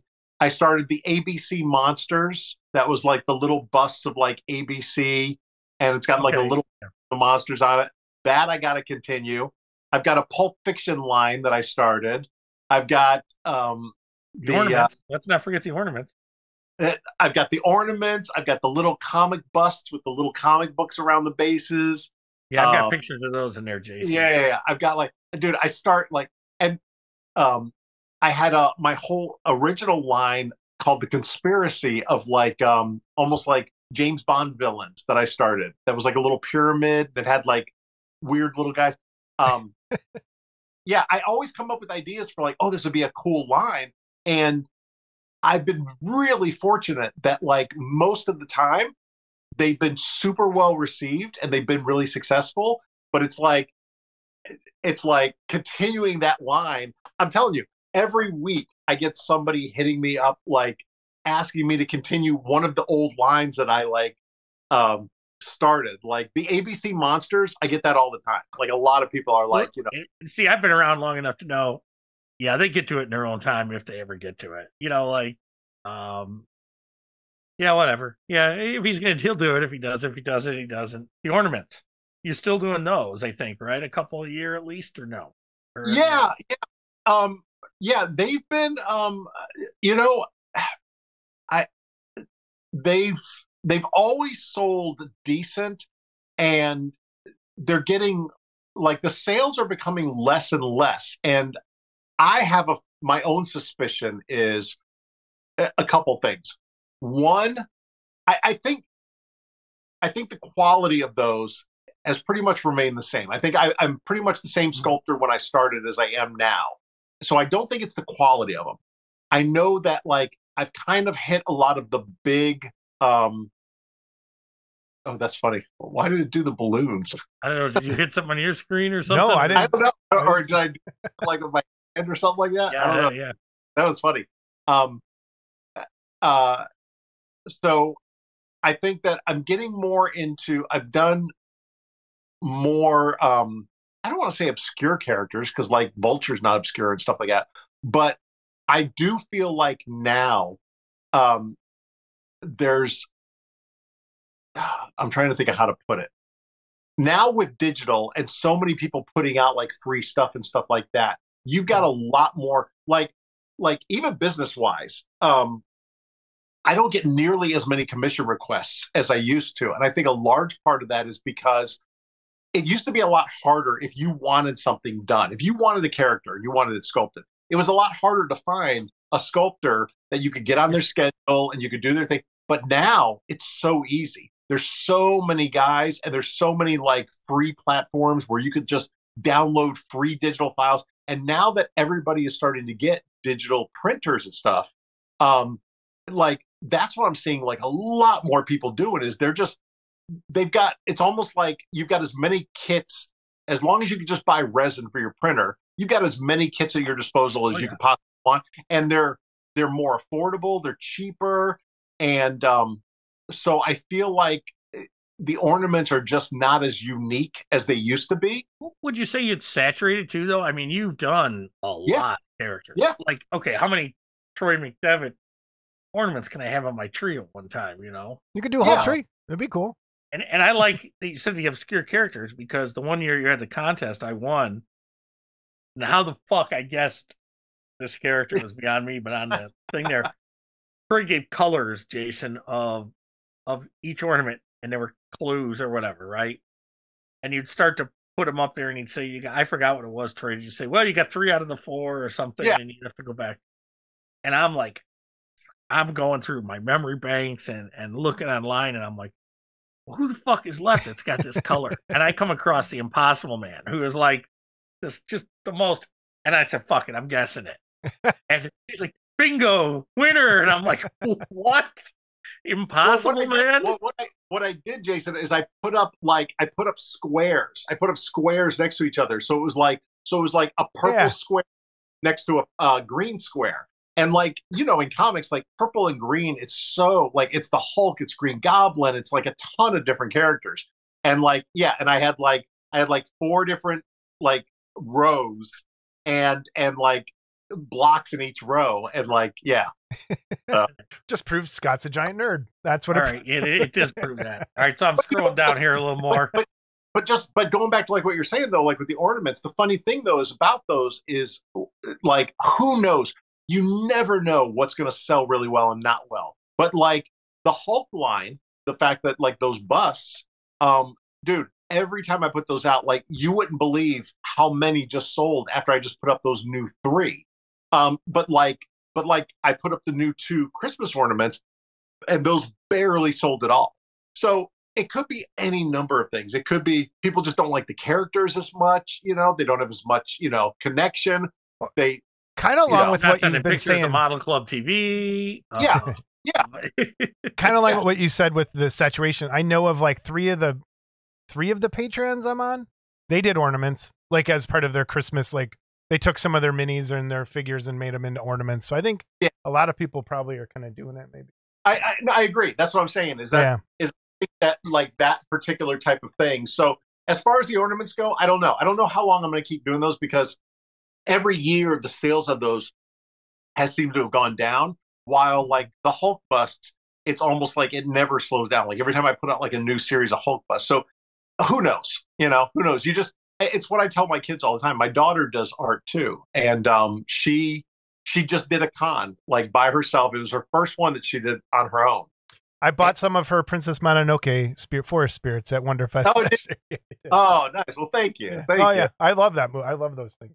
Every dollar means a ton to her. But she just did like a pin campaign on Kickstarter and just destroyed. Like it was her first enamel pin campaign. I collect pins too, so I want to see what this is. What is she?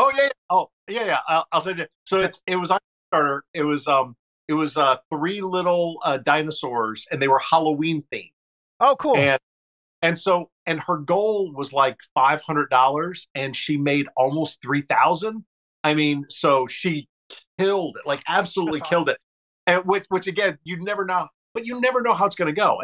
And she's always known that. But she sets up at like cons now. I got her started like early on, and I think our first con was at a high school. And she had, some prints she did, and I helped her set up her table, and it was just this little thing. And now, dude, she's got a wide table, and that's literally how she makes her money now. So that's so cool. Cool. All right, 2 years ago at Wonderfest, you had this gigantic fucking Dark Knight statue with Robin from The Dark Knight Returns. What happened to that? Did that ever get produced or bought by anybody? Or dude, it's okay. That one, it's still here. It's sitting over here right next to me. That one,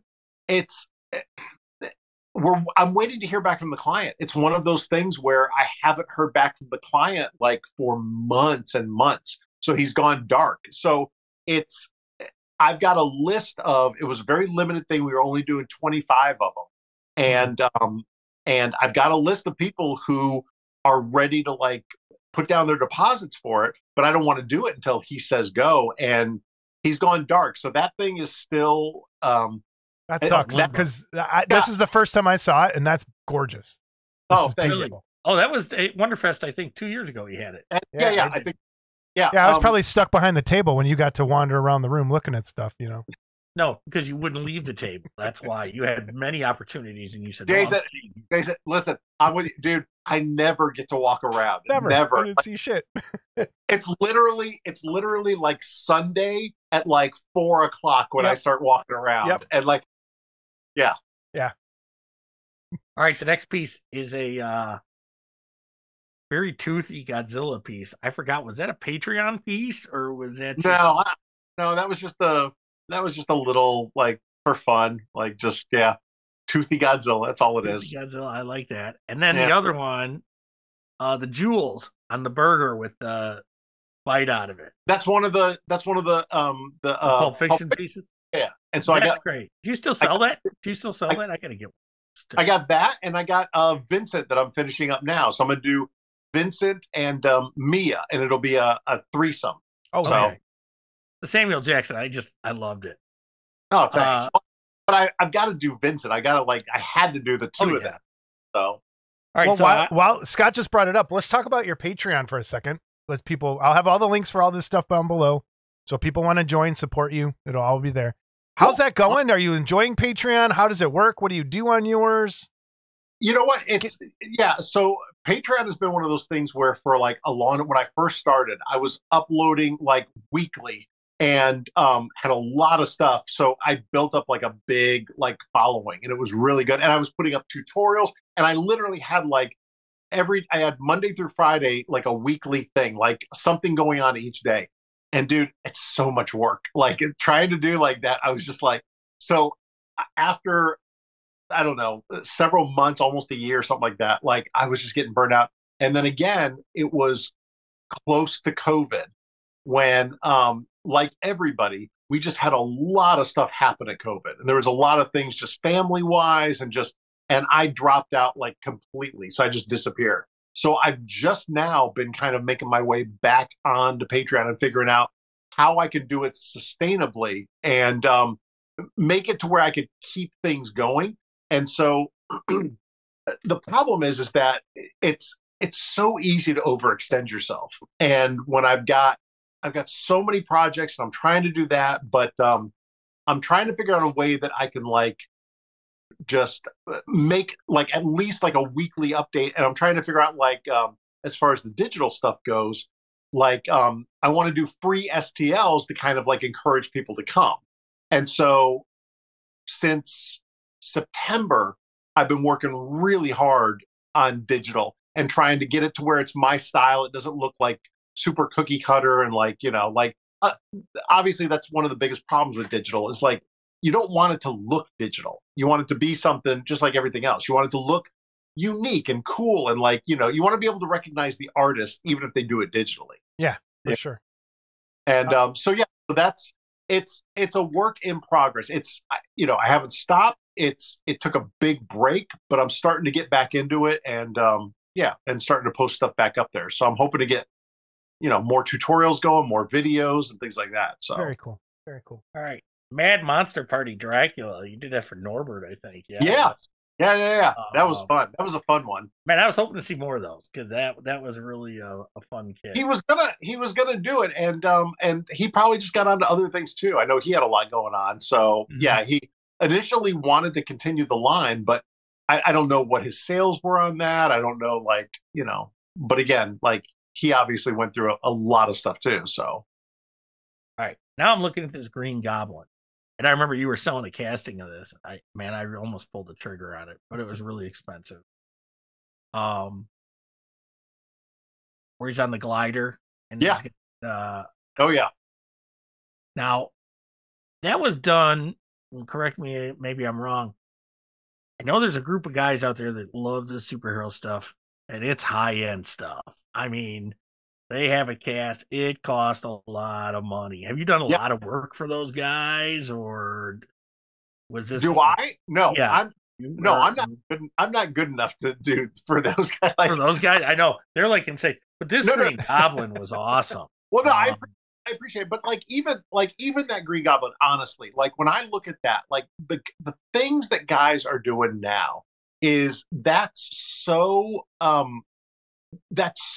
my Green Goblin is so simplistic by comparison. Like, you know, and it's almost like I come from, I guess, the school of Tony Cipriano, you know, and that's the school I'm on. Okay. Yeah, Make it look like the comics. Okay. No, and I always view it as like, I'm very much like Tony, that for me, it's more important to get like, it's more to get like the feel and the energy of it. But again, even these guys though, but there's guys now who do it like, who just do it so much better than me, period. They're able to do all the detail and stuff, but they're still able to get like that, like energy and stuff like that. So I'm not knocking anybody. I'm just saying, like, I know where I'm at. And a lot of people will like come to me and they'll be like, no, you're really good and stuff. And I'm like, listen, I appreciate it. It's very nice of you to say, but you have to see the level of guys that are doing stuff now. And it's crazy. You know, they're so good now. So it is, but it's almost, to me, and again, as a comic guy, it's almost overdone. Okay. And like, this is where I agree with Tony. When I see Superman, I don't need to see the seams. I don't need the fancy texture. Okay. I don't need the fucking S sticking out of his chest 1/4 of an inch. That's my like #1 pet peeve, Troy. Okay. And this is what I loved about the Bowen shit, which is why I have almost all the busts and like 50 statues. That stuff came out and it looked like the comics. It looked like the stuff in the comic. And you've sculpted so many things, you know, for clients and stuff that did the same thing. And to me, this Green Goblin did the same thing. I appreciate it. You did stylize for your own style. And I'll go on to the next slide then, Jason. Well, hold on, because you're skipping over what I wanted to say. Oh. So I think what you were trying to say, and I don't want to, if I'm putting words in your mouth, tell me. Less is more, in a way. There's guys that, like, just because you can do something digitally doesn't mean you have to. Whereas, like, I've seen Green Goblin kits like this that are available digitally that you have him, like, on a giant trail of smoke, Spider-Man swinging out on a web that's attached to a pumpkin that's swinging back. You have all this other stuff instead of where you could just have what you have here is the goblin on some smoke, throwing his pumpkin, making it look like you have that real simple elegance to that one piece, and you don't need all of that other stuff. But it's what I said before. It's the universal truth about this. It's all subjective. It's like because just like Scott just said, like I don't need to see the seams and everything like that. There, you go onto any other forum, and there's guys who like close in on that. And they're like, look at the seams on this. Like that's what they look. You know, it's I like the seams. That's what I'm saying. I'm saying like everybody is into everybody's into their own thing. It's like it's one of those things of like all you can say is you can't say, in my opinion, this is better than this. All you can say is I like this better than this. Like that's the most you can say. Yeah, absolutely. I look at a lot of that stuff that's on there, and a lot of it they like to do like the movies and shit now too. And like Wicked, I don't know if you're familiar with some of these companies that Wicked and Berserk and all that. And what they're doing is beautiful. Okay, they're beautifully done. But I only like a handful of it because it's not the style I like you just said. It's not the style I like. I'll go on to your magazine series, or comic series where there's a stack of comics and the characters. Now, a lot of those seem like they were kind of your takes on them. Okay. No, they totally were. None of them were based on like anybody's like style. Right. And I thought that was cool. I thought that was cool. There were some. I love that goblin. He's so evil looking. I love it. I do have the goblin. Goblin's the one. He looks like Blix from Legend a little bit. Has that kind of. Yeah, and the goblin was good. Superman I liked. Thank you for etching the S in and not fucking raising. Or did you raise it a little bit? I don't know. Let me see. Hold on. Let me go back. It's okay to raise it a little bit. It's not okay to fucking raise it. The next one I'm gonna do, Scott, is gonna be like 4 inches out from his chest. I'm gonna fucking stick it into your chest at Wonderfest if it is. Jesus Christ, stop it already. But no, and that was a fun line, and I like the idea. They all had the same base, and then you did set yourself a pattern up for the covers, and it was it's a great line.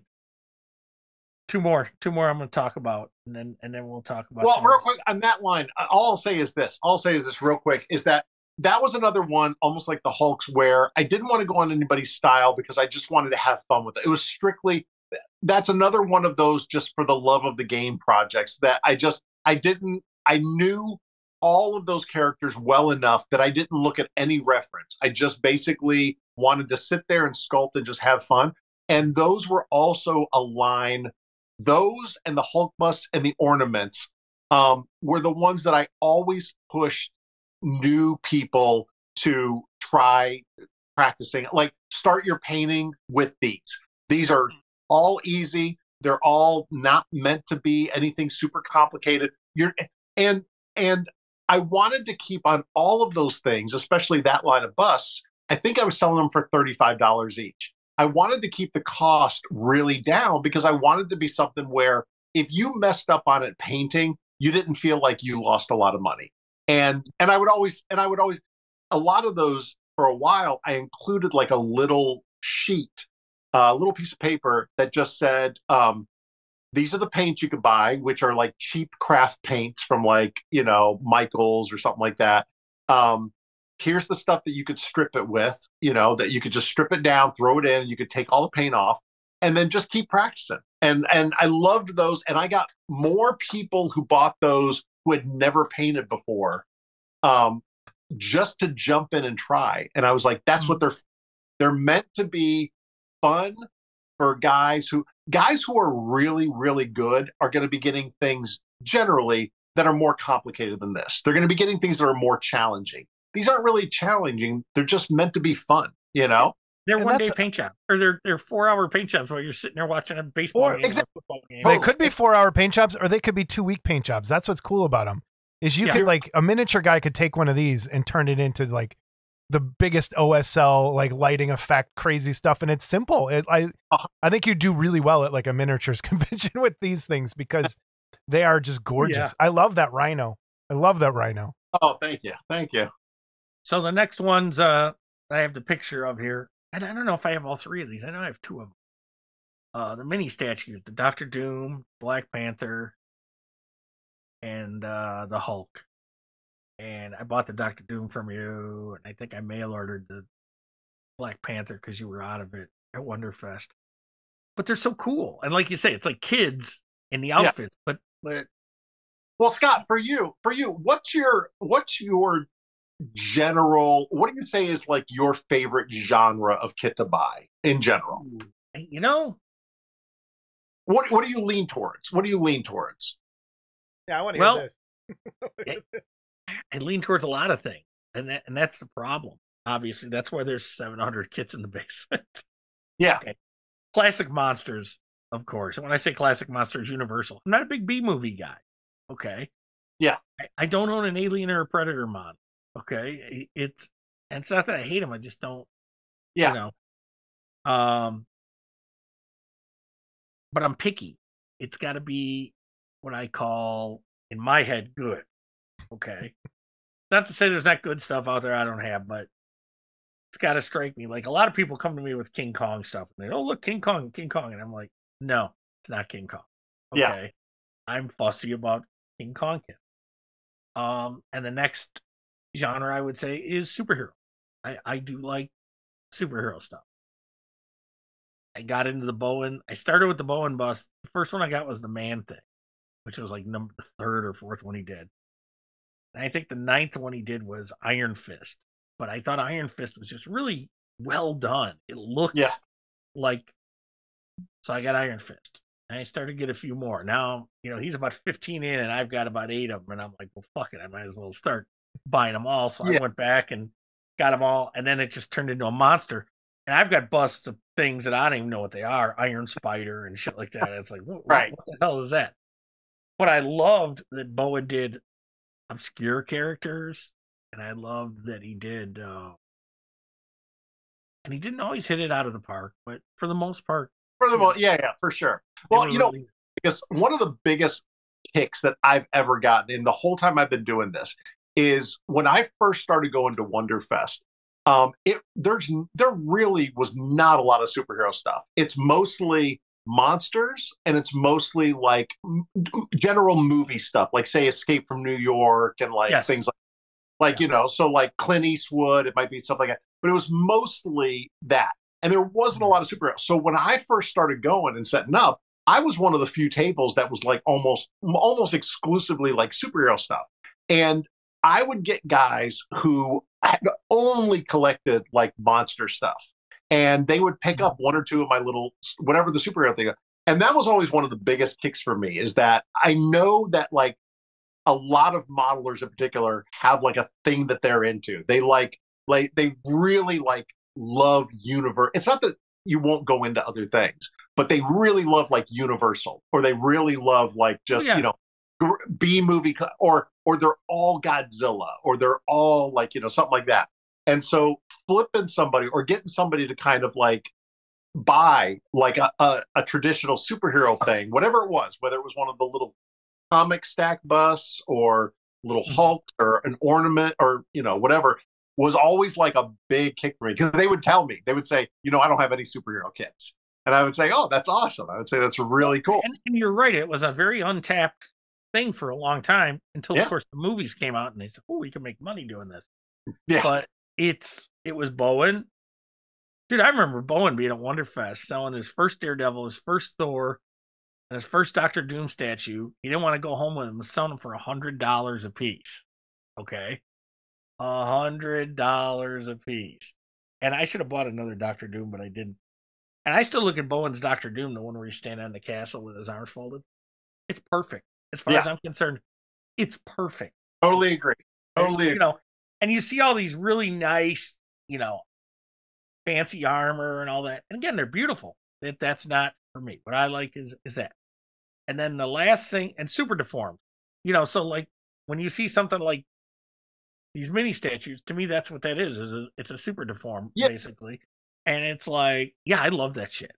Mike Parks, who has, left us, started me on that path. And it's so anytime I saw something wacky like that's the kind of stuff that I would gravitate to. And now the other great untapped source, thank God for 3D printing, was cartoons. Okay. The old Hanna-Barbera cartoons, the old Warner Brothers cartoons. And now you go on CG Trader. It's amazing what's out there. And there's the one guy that I probably have 80 of his STLs now. Okay. And he's amazing at doing this stuff. And then we have people ripping them off, and it pisses me off. But listen, that is the one. There's a lot of things that like I've been working on. Like it's hard coming up with unique things that nobody else is doing, especially like you're saying now digitally. Like just you can get almost anything. So trying to come up with a unique idea and then putting it up there, it's a real battle. Like I still haven't completely figured it out. Like what do I want to put up as a free STL? Because there's a good chance that if it's something cool, somebody's just going to snag it and they're just going to sell it on their, once they've got it, they've got the file. So I'm like, so what things do I only offer as kits that I sell? And what things do I put up as free STLs to maybe build up like my supporters at like Patreon, you know? And so it's this, you know, it's this real balance act of like, you know, I think if you have a good enough Patreon crowd, you can help. They can help you police some of that too. And when they do see it come up and be like, "Hey, this person took this," and but even the policing, I've discovered after all these years, even like with recasting and stuff like that, half the time it's just not worth it. Yeah, it's just you're better off just like my whole mindset has just been move on, just do something else. Like I'm not going to spend the time trying to go after like you know at the most. You know, you might send them and say, "Hey, dude, you know, this is my thing" or something. Right. But if they don't take it down, what are they going to do? They're going to get harassed for a few days, and then everybody moves on to something else. Like it's, you know, it's we tried to get Tony to maybe sell some STLs just to see what would happen on CG Trader because I'm thinking, okay, at some point, if you sell enough of them that it paid for it, then whatever happens, happens. Okay. Yeah. Like at that point, you've gotten paid. But Tony is and he, God, if he watches this, he's gonna kill me. He's got a little bit of that artist mentality still in his head that he wants to control where his art goes. Okay. Yeah. And I understand that. Okay. Where I'm not an artist. So I look at it and say, it's a fucking job. And if your job if you got paid and you're done and you got what you wanted out of that, go. So I was like early on, and I don't know if they're still doing it, guys would do Kickstarters for their STLs. Yes. And they put them out there. They still do. Okay, $50. And if I get 50 guys, I'll release the STLs to the guys that pledge the $50. Okay. Now I look at it and go, well, if you do that, okay, so now you got your $2,500 for the sculpt. Okay, and you release it to those guys. Yeah. Then I look at that and say, throw that on CG Trader for $50. You know, don't undercut the guys that supported you, but throw it on CG Trader for $50. And whatever happens, happens. But in the meantime, maybe you sell another 10 on there, you know, and pad your original. And at some point, wash your hands of it. And I think that's the only way to sell on CG Trader if you're going to do it that way. Yeah. Okay. Or if you're going to sell STLs, that's the only way to do it. Or go buy a bunch of them, steal them, and then go on Etsy and sell them. You know, that's the other way to do it. But yeah, it's I was talking to Paul Gill the other day, and he's calling it's like the wild, wild west out there. And he's not wrong. No, it is like the wild, wild west out there. Yeah. You know, I got to go one more piece. That's one of my favorite Troy pieces here at the end. That's the Harry Osborn with the Green Goblin mask. Oh yeah, that's a cool one. Yeah. And I remember when you did that, but it's over exaggerated, the face. Yeah. Okay. Yeah. But there's a cover of Spider-Man that I'm sure you modeled this after a little bit, where he finds Peter Parker's mask. Up, and he's got that same expression. And when I saw that, I was like, that is so cool. And I remember the guy that was doing it because that was a commission piece for you. You weren't doing that. Yeah. And I got a hold of him, and I almost ended up molding and casting that for him. God, I wish I would have, because I did end up getting one secondhand from someone. And this poor guy did some casting work that I've never seen that's got like, did you ever get a casting of this thing? Where it's got like flats coming out of the fingers, like Oh. they invented it with these flats coming out of the fingers. I'm like, why did you do that? You know, and because as a caster, I looked at it and I said, eh. That's what I'm saying. It's a whole, like, learning how to do it well is like, it is an art form. Like, but yeah. So That's an awesome anyway, piece. all right, Jason, go ahead. No, what if people want to get a hold of you? What's the best place to do it? Are you open to commissions? Are you just do all your plugs so we can get people on over to where you're at? Yeah. You know what? I'm always open for commit. I'm always open to like talking to people, and I've got if there's something that I'm not like, it's not my forte or I'm not the best at, like, I have no problem saying, hey, I'm not the guy for this. Like, you know, but if it's something that sounds pretty cool, like there's plenty, like 9 times out of 10, I'll work with somebody and say, yeah, this sounds cool. And so the easiest way at this point, like, to get a hold of me is literally like through Facebook or Instagram or something like that. Like, you know, Facebook's probably the easiest. And I haven't even bothered, like, I kind of let my website lapse because I was trying to build that. And that was a whole thing of trying to get that going. I said, you know what? I don't even, at the point that I was doing that. I know the same. I know the feeling. Yeah. Well. I was so busy. I was sort of like, you know what? I don't even need like more work at this point. Like to get it up and running. Well, it's just, you know, again, you know how it is. So I sort of go and I'm just like, you know, sticking with regular socials. So cool. Mm-hmm. I will put up your Facebook links and everything below, Instagram as well. Patreon, is there a certain, it's just, it's the McDevitt Studio. So if you go to Patreon, you just go the McDevitt Studio. Okay. I'll get that link up too. That'd be awesome. And now you know we exist. So when you do new stuff. Yeah, send us anything. Email or send me a message even. You could send a picture and a message to me, not the fucking memory challenge over here.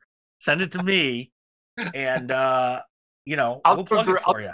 We'll plug it for you. I'll do a group chat so nobody or do a group chat. Yeah, yeah. He's usually sleeping anyway. But oh my god. No, I appreciate you coming on. Yeah, thank you. Thank you. Hey, listen, thank you. I love your style of stuff. Hey, thanks so much for inviting me. I was just from like, the get-go, I got to ask you about this Calvin and Hobbes Batman and a Gargoyle thing, one of a kind. Yeah. What do you mean one of a kind? I'd have bought that in like 2 seconds. Okay, it's like. Well, let me get to the picture. Wait, there it is. It's the very first one under I had to go all the way back. Oh my, that thing was awesome. And you know what? It took for today when I was pulling the pictures.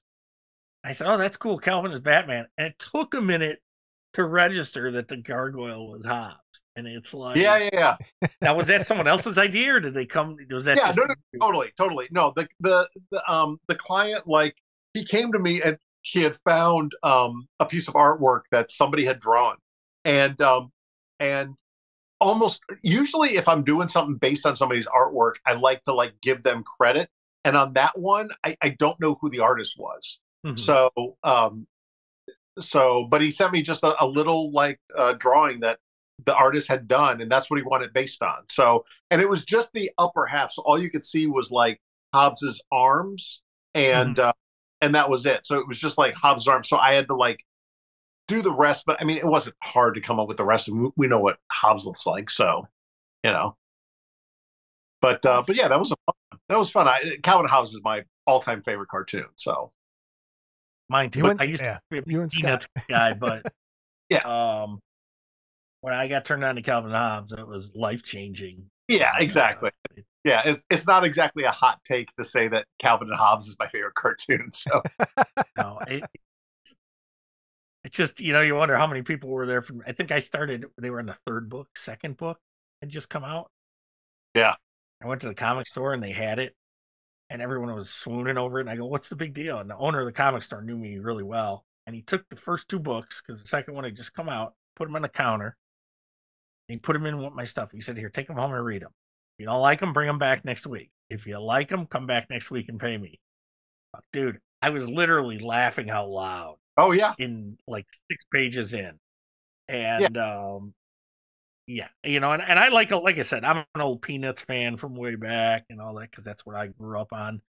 But man, Calvin and Hobbes was just It literally life changing. Like it literally like changed the course of like a lot of the things that I did from that point on. So yeah.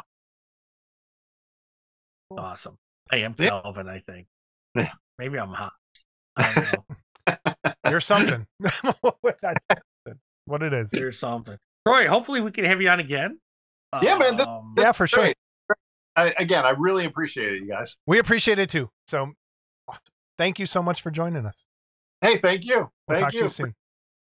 Thank you, Troy, for joining us. That was awesome. All of Troy's links are down below. Head on over, give him some support, buy some stuff from him. And again, thank you so much for coming on in such short notice.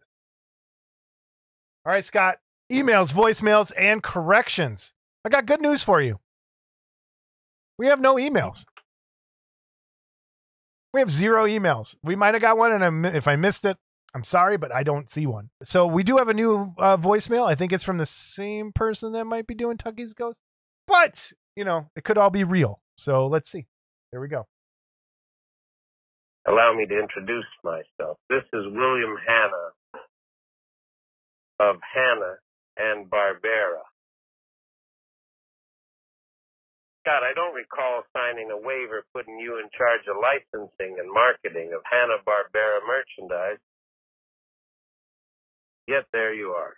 When you're done cutting checks, make sure you have one made out to Warner Brothers Animation.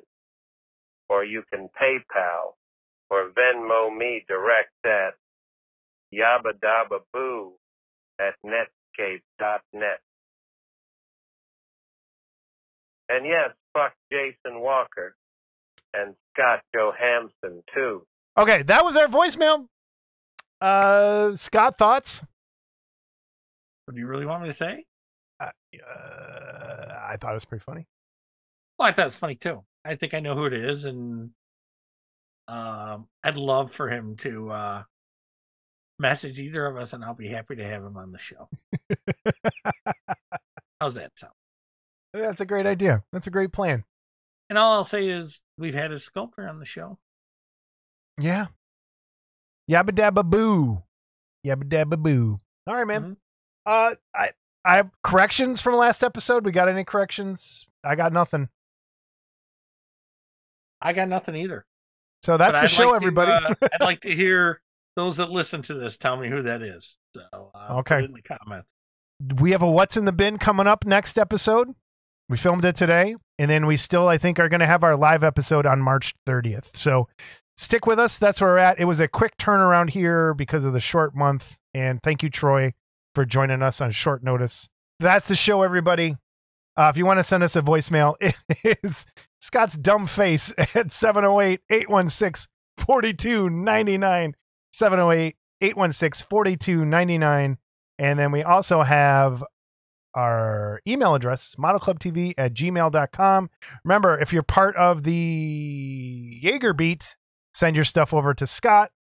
And then everyone else send it over to modelclubtv@gmail.com. Don't forget, if you want to enter the... Oh my God. I just overlapped. I've never done that before. I didn't even know it would work. I overlapped things. If you would like to enter for the giveaway from Diklichart on Patreon, we have the Nosferatu and we have the Morticia Adams. Can never have touched or built a 3D printed kit before. Put 3D print for me in the comments below. First person to have their name drawn will get to pick. Second person gets the runner-up prize. So we'll see you all next time. Say goodbye, Scott. Hey, if our voicemailer would like to come on, I'm here, baby. I'm here. We'll have you on. All right. That'd be great. Work it out. All right. See you next time, everybody. Say goodbye, Scott. Goodbye. Oh, that was a good goodbye. I'm proud of you.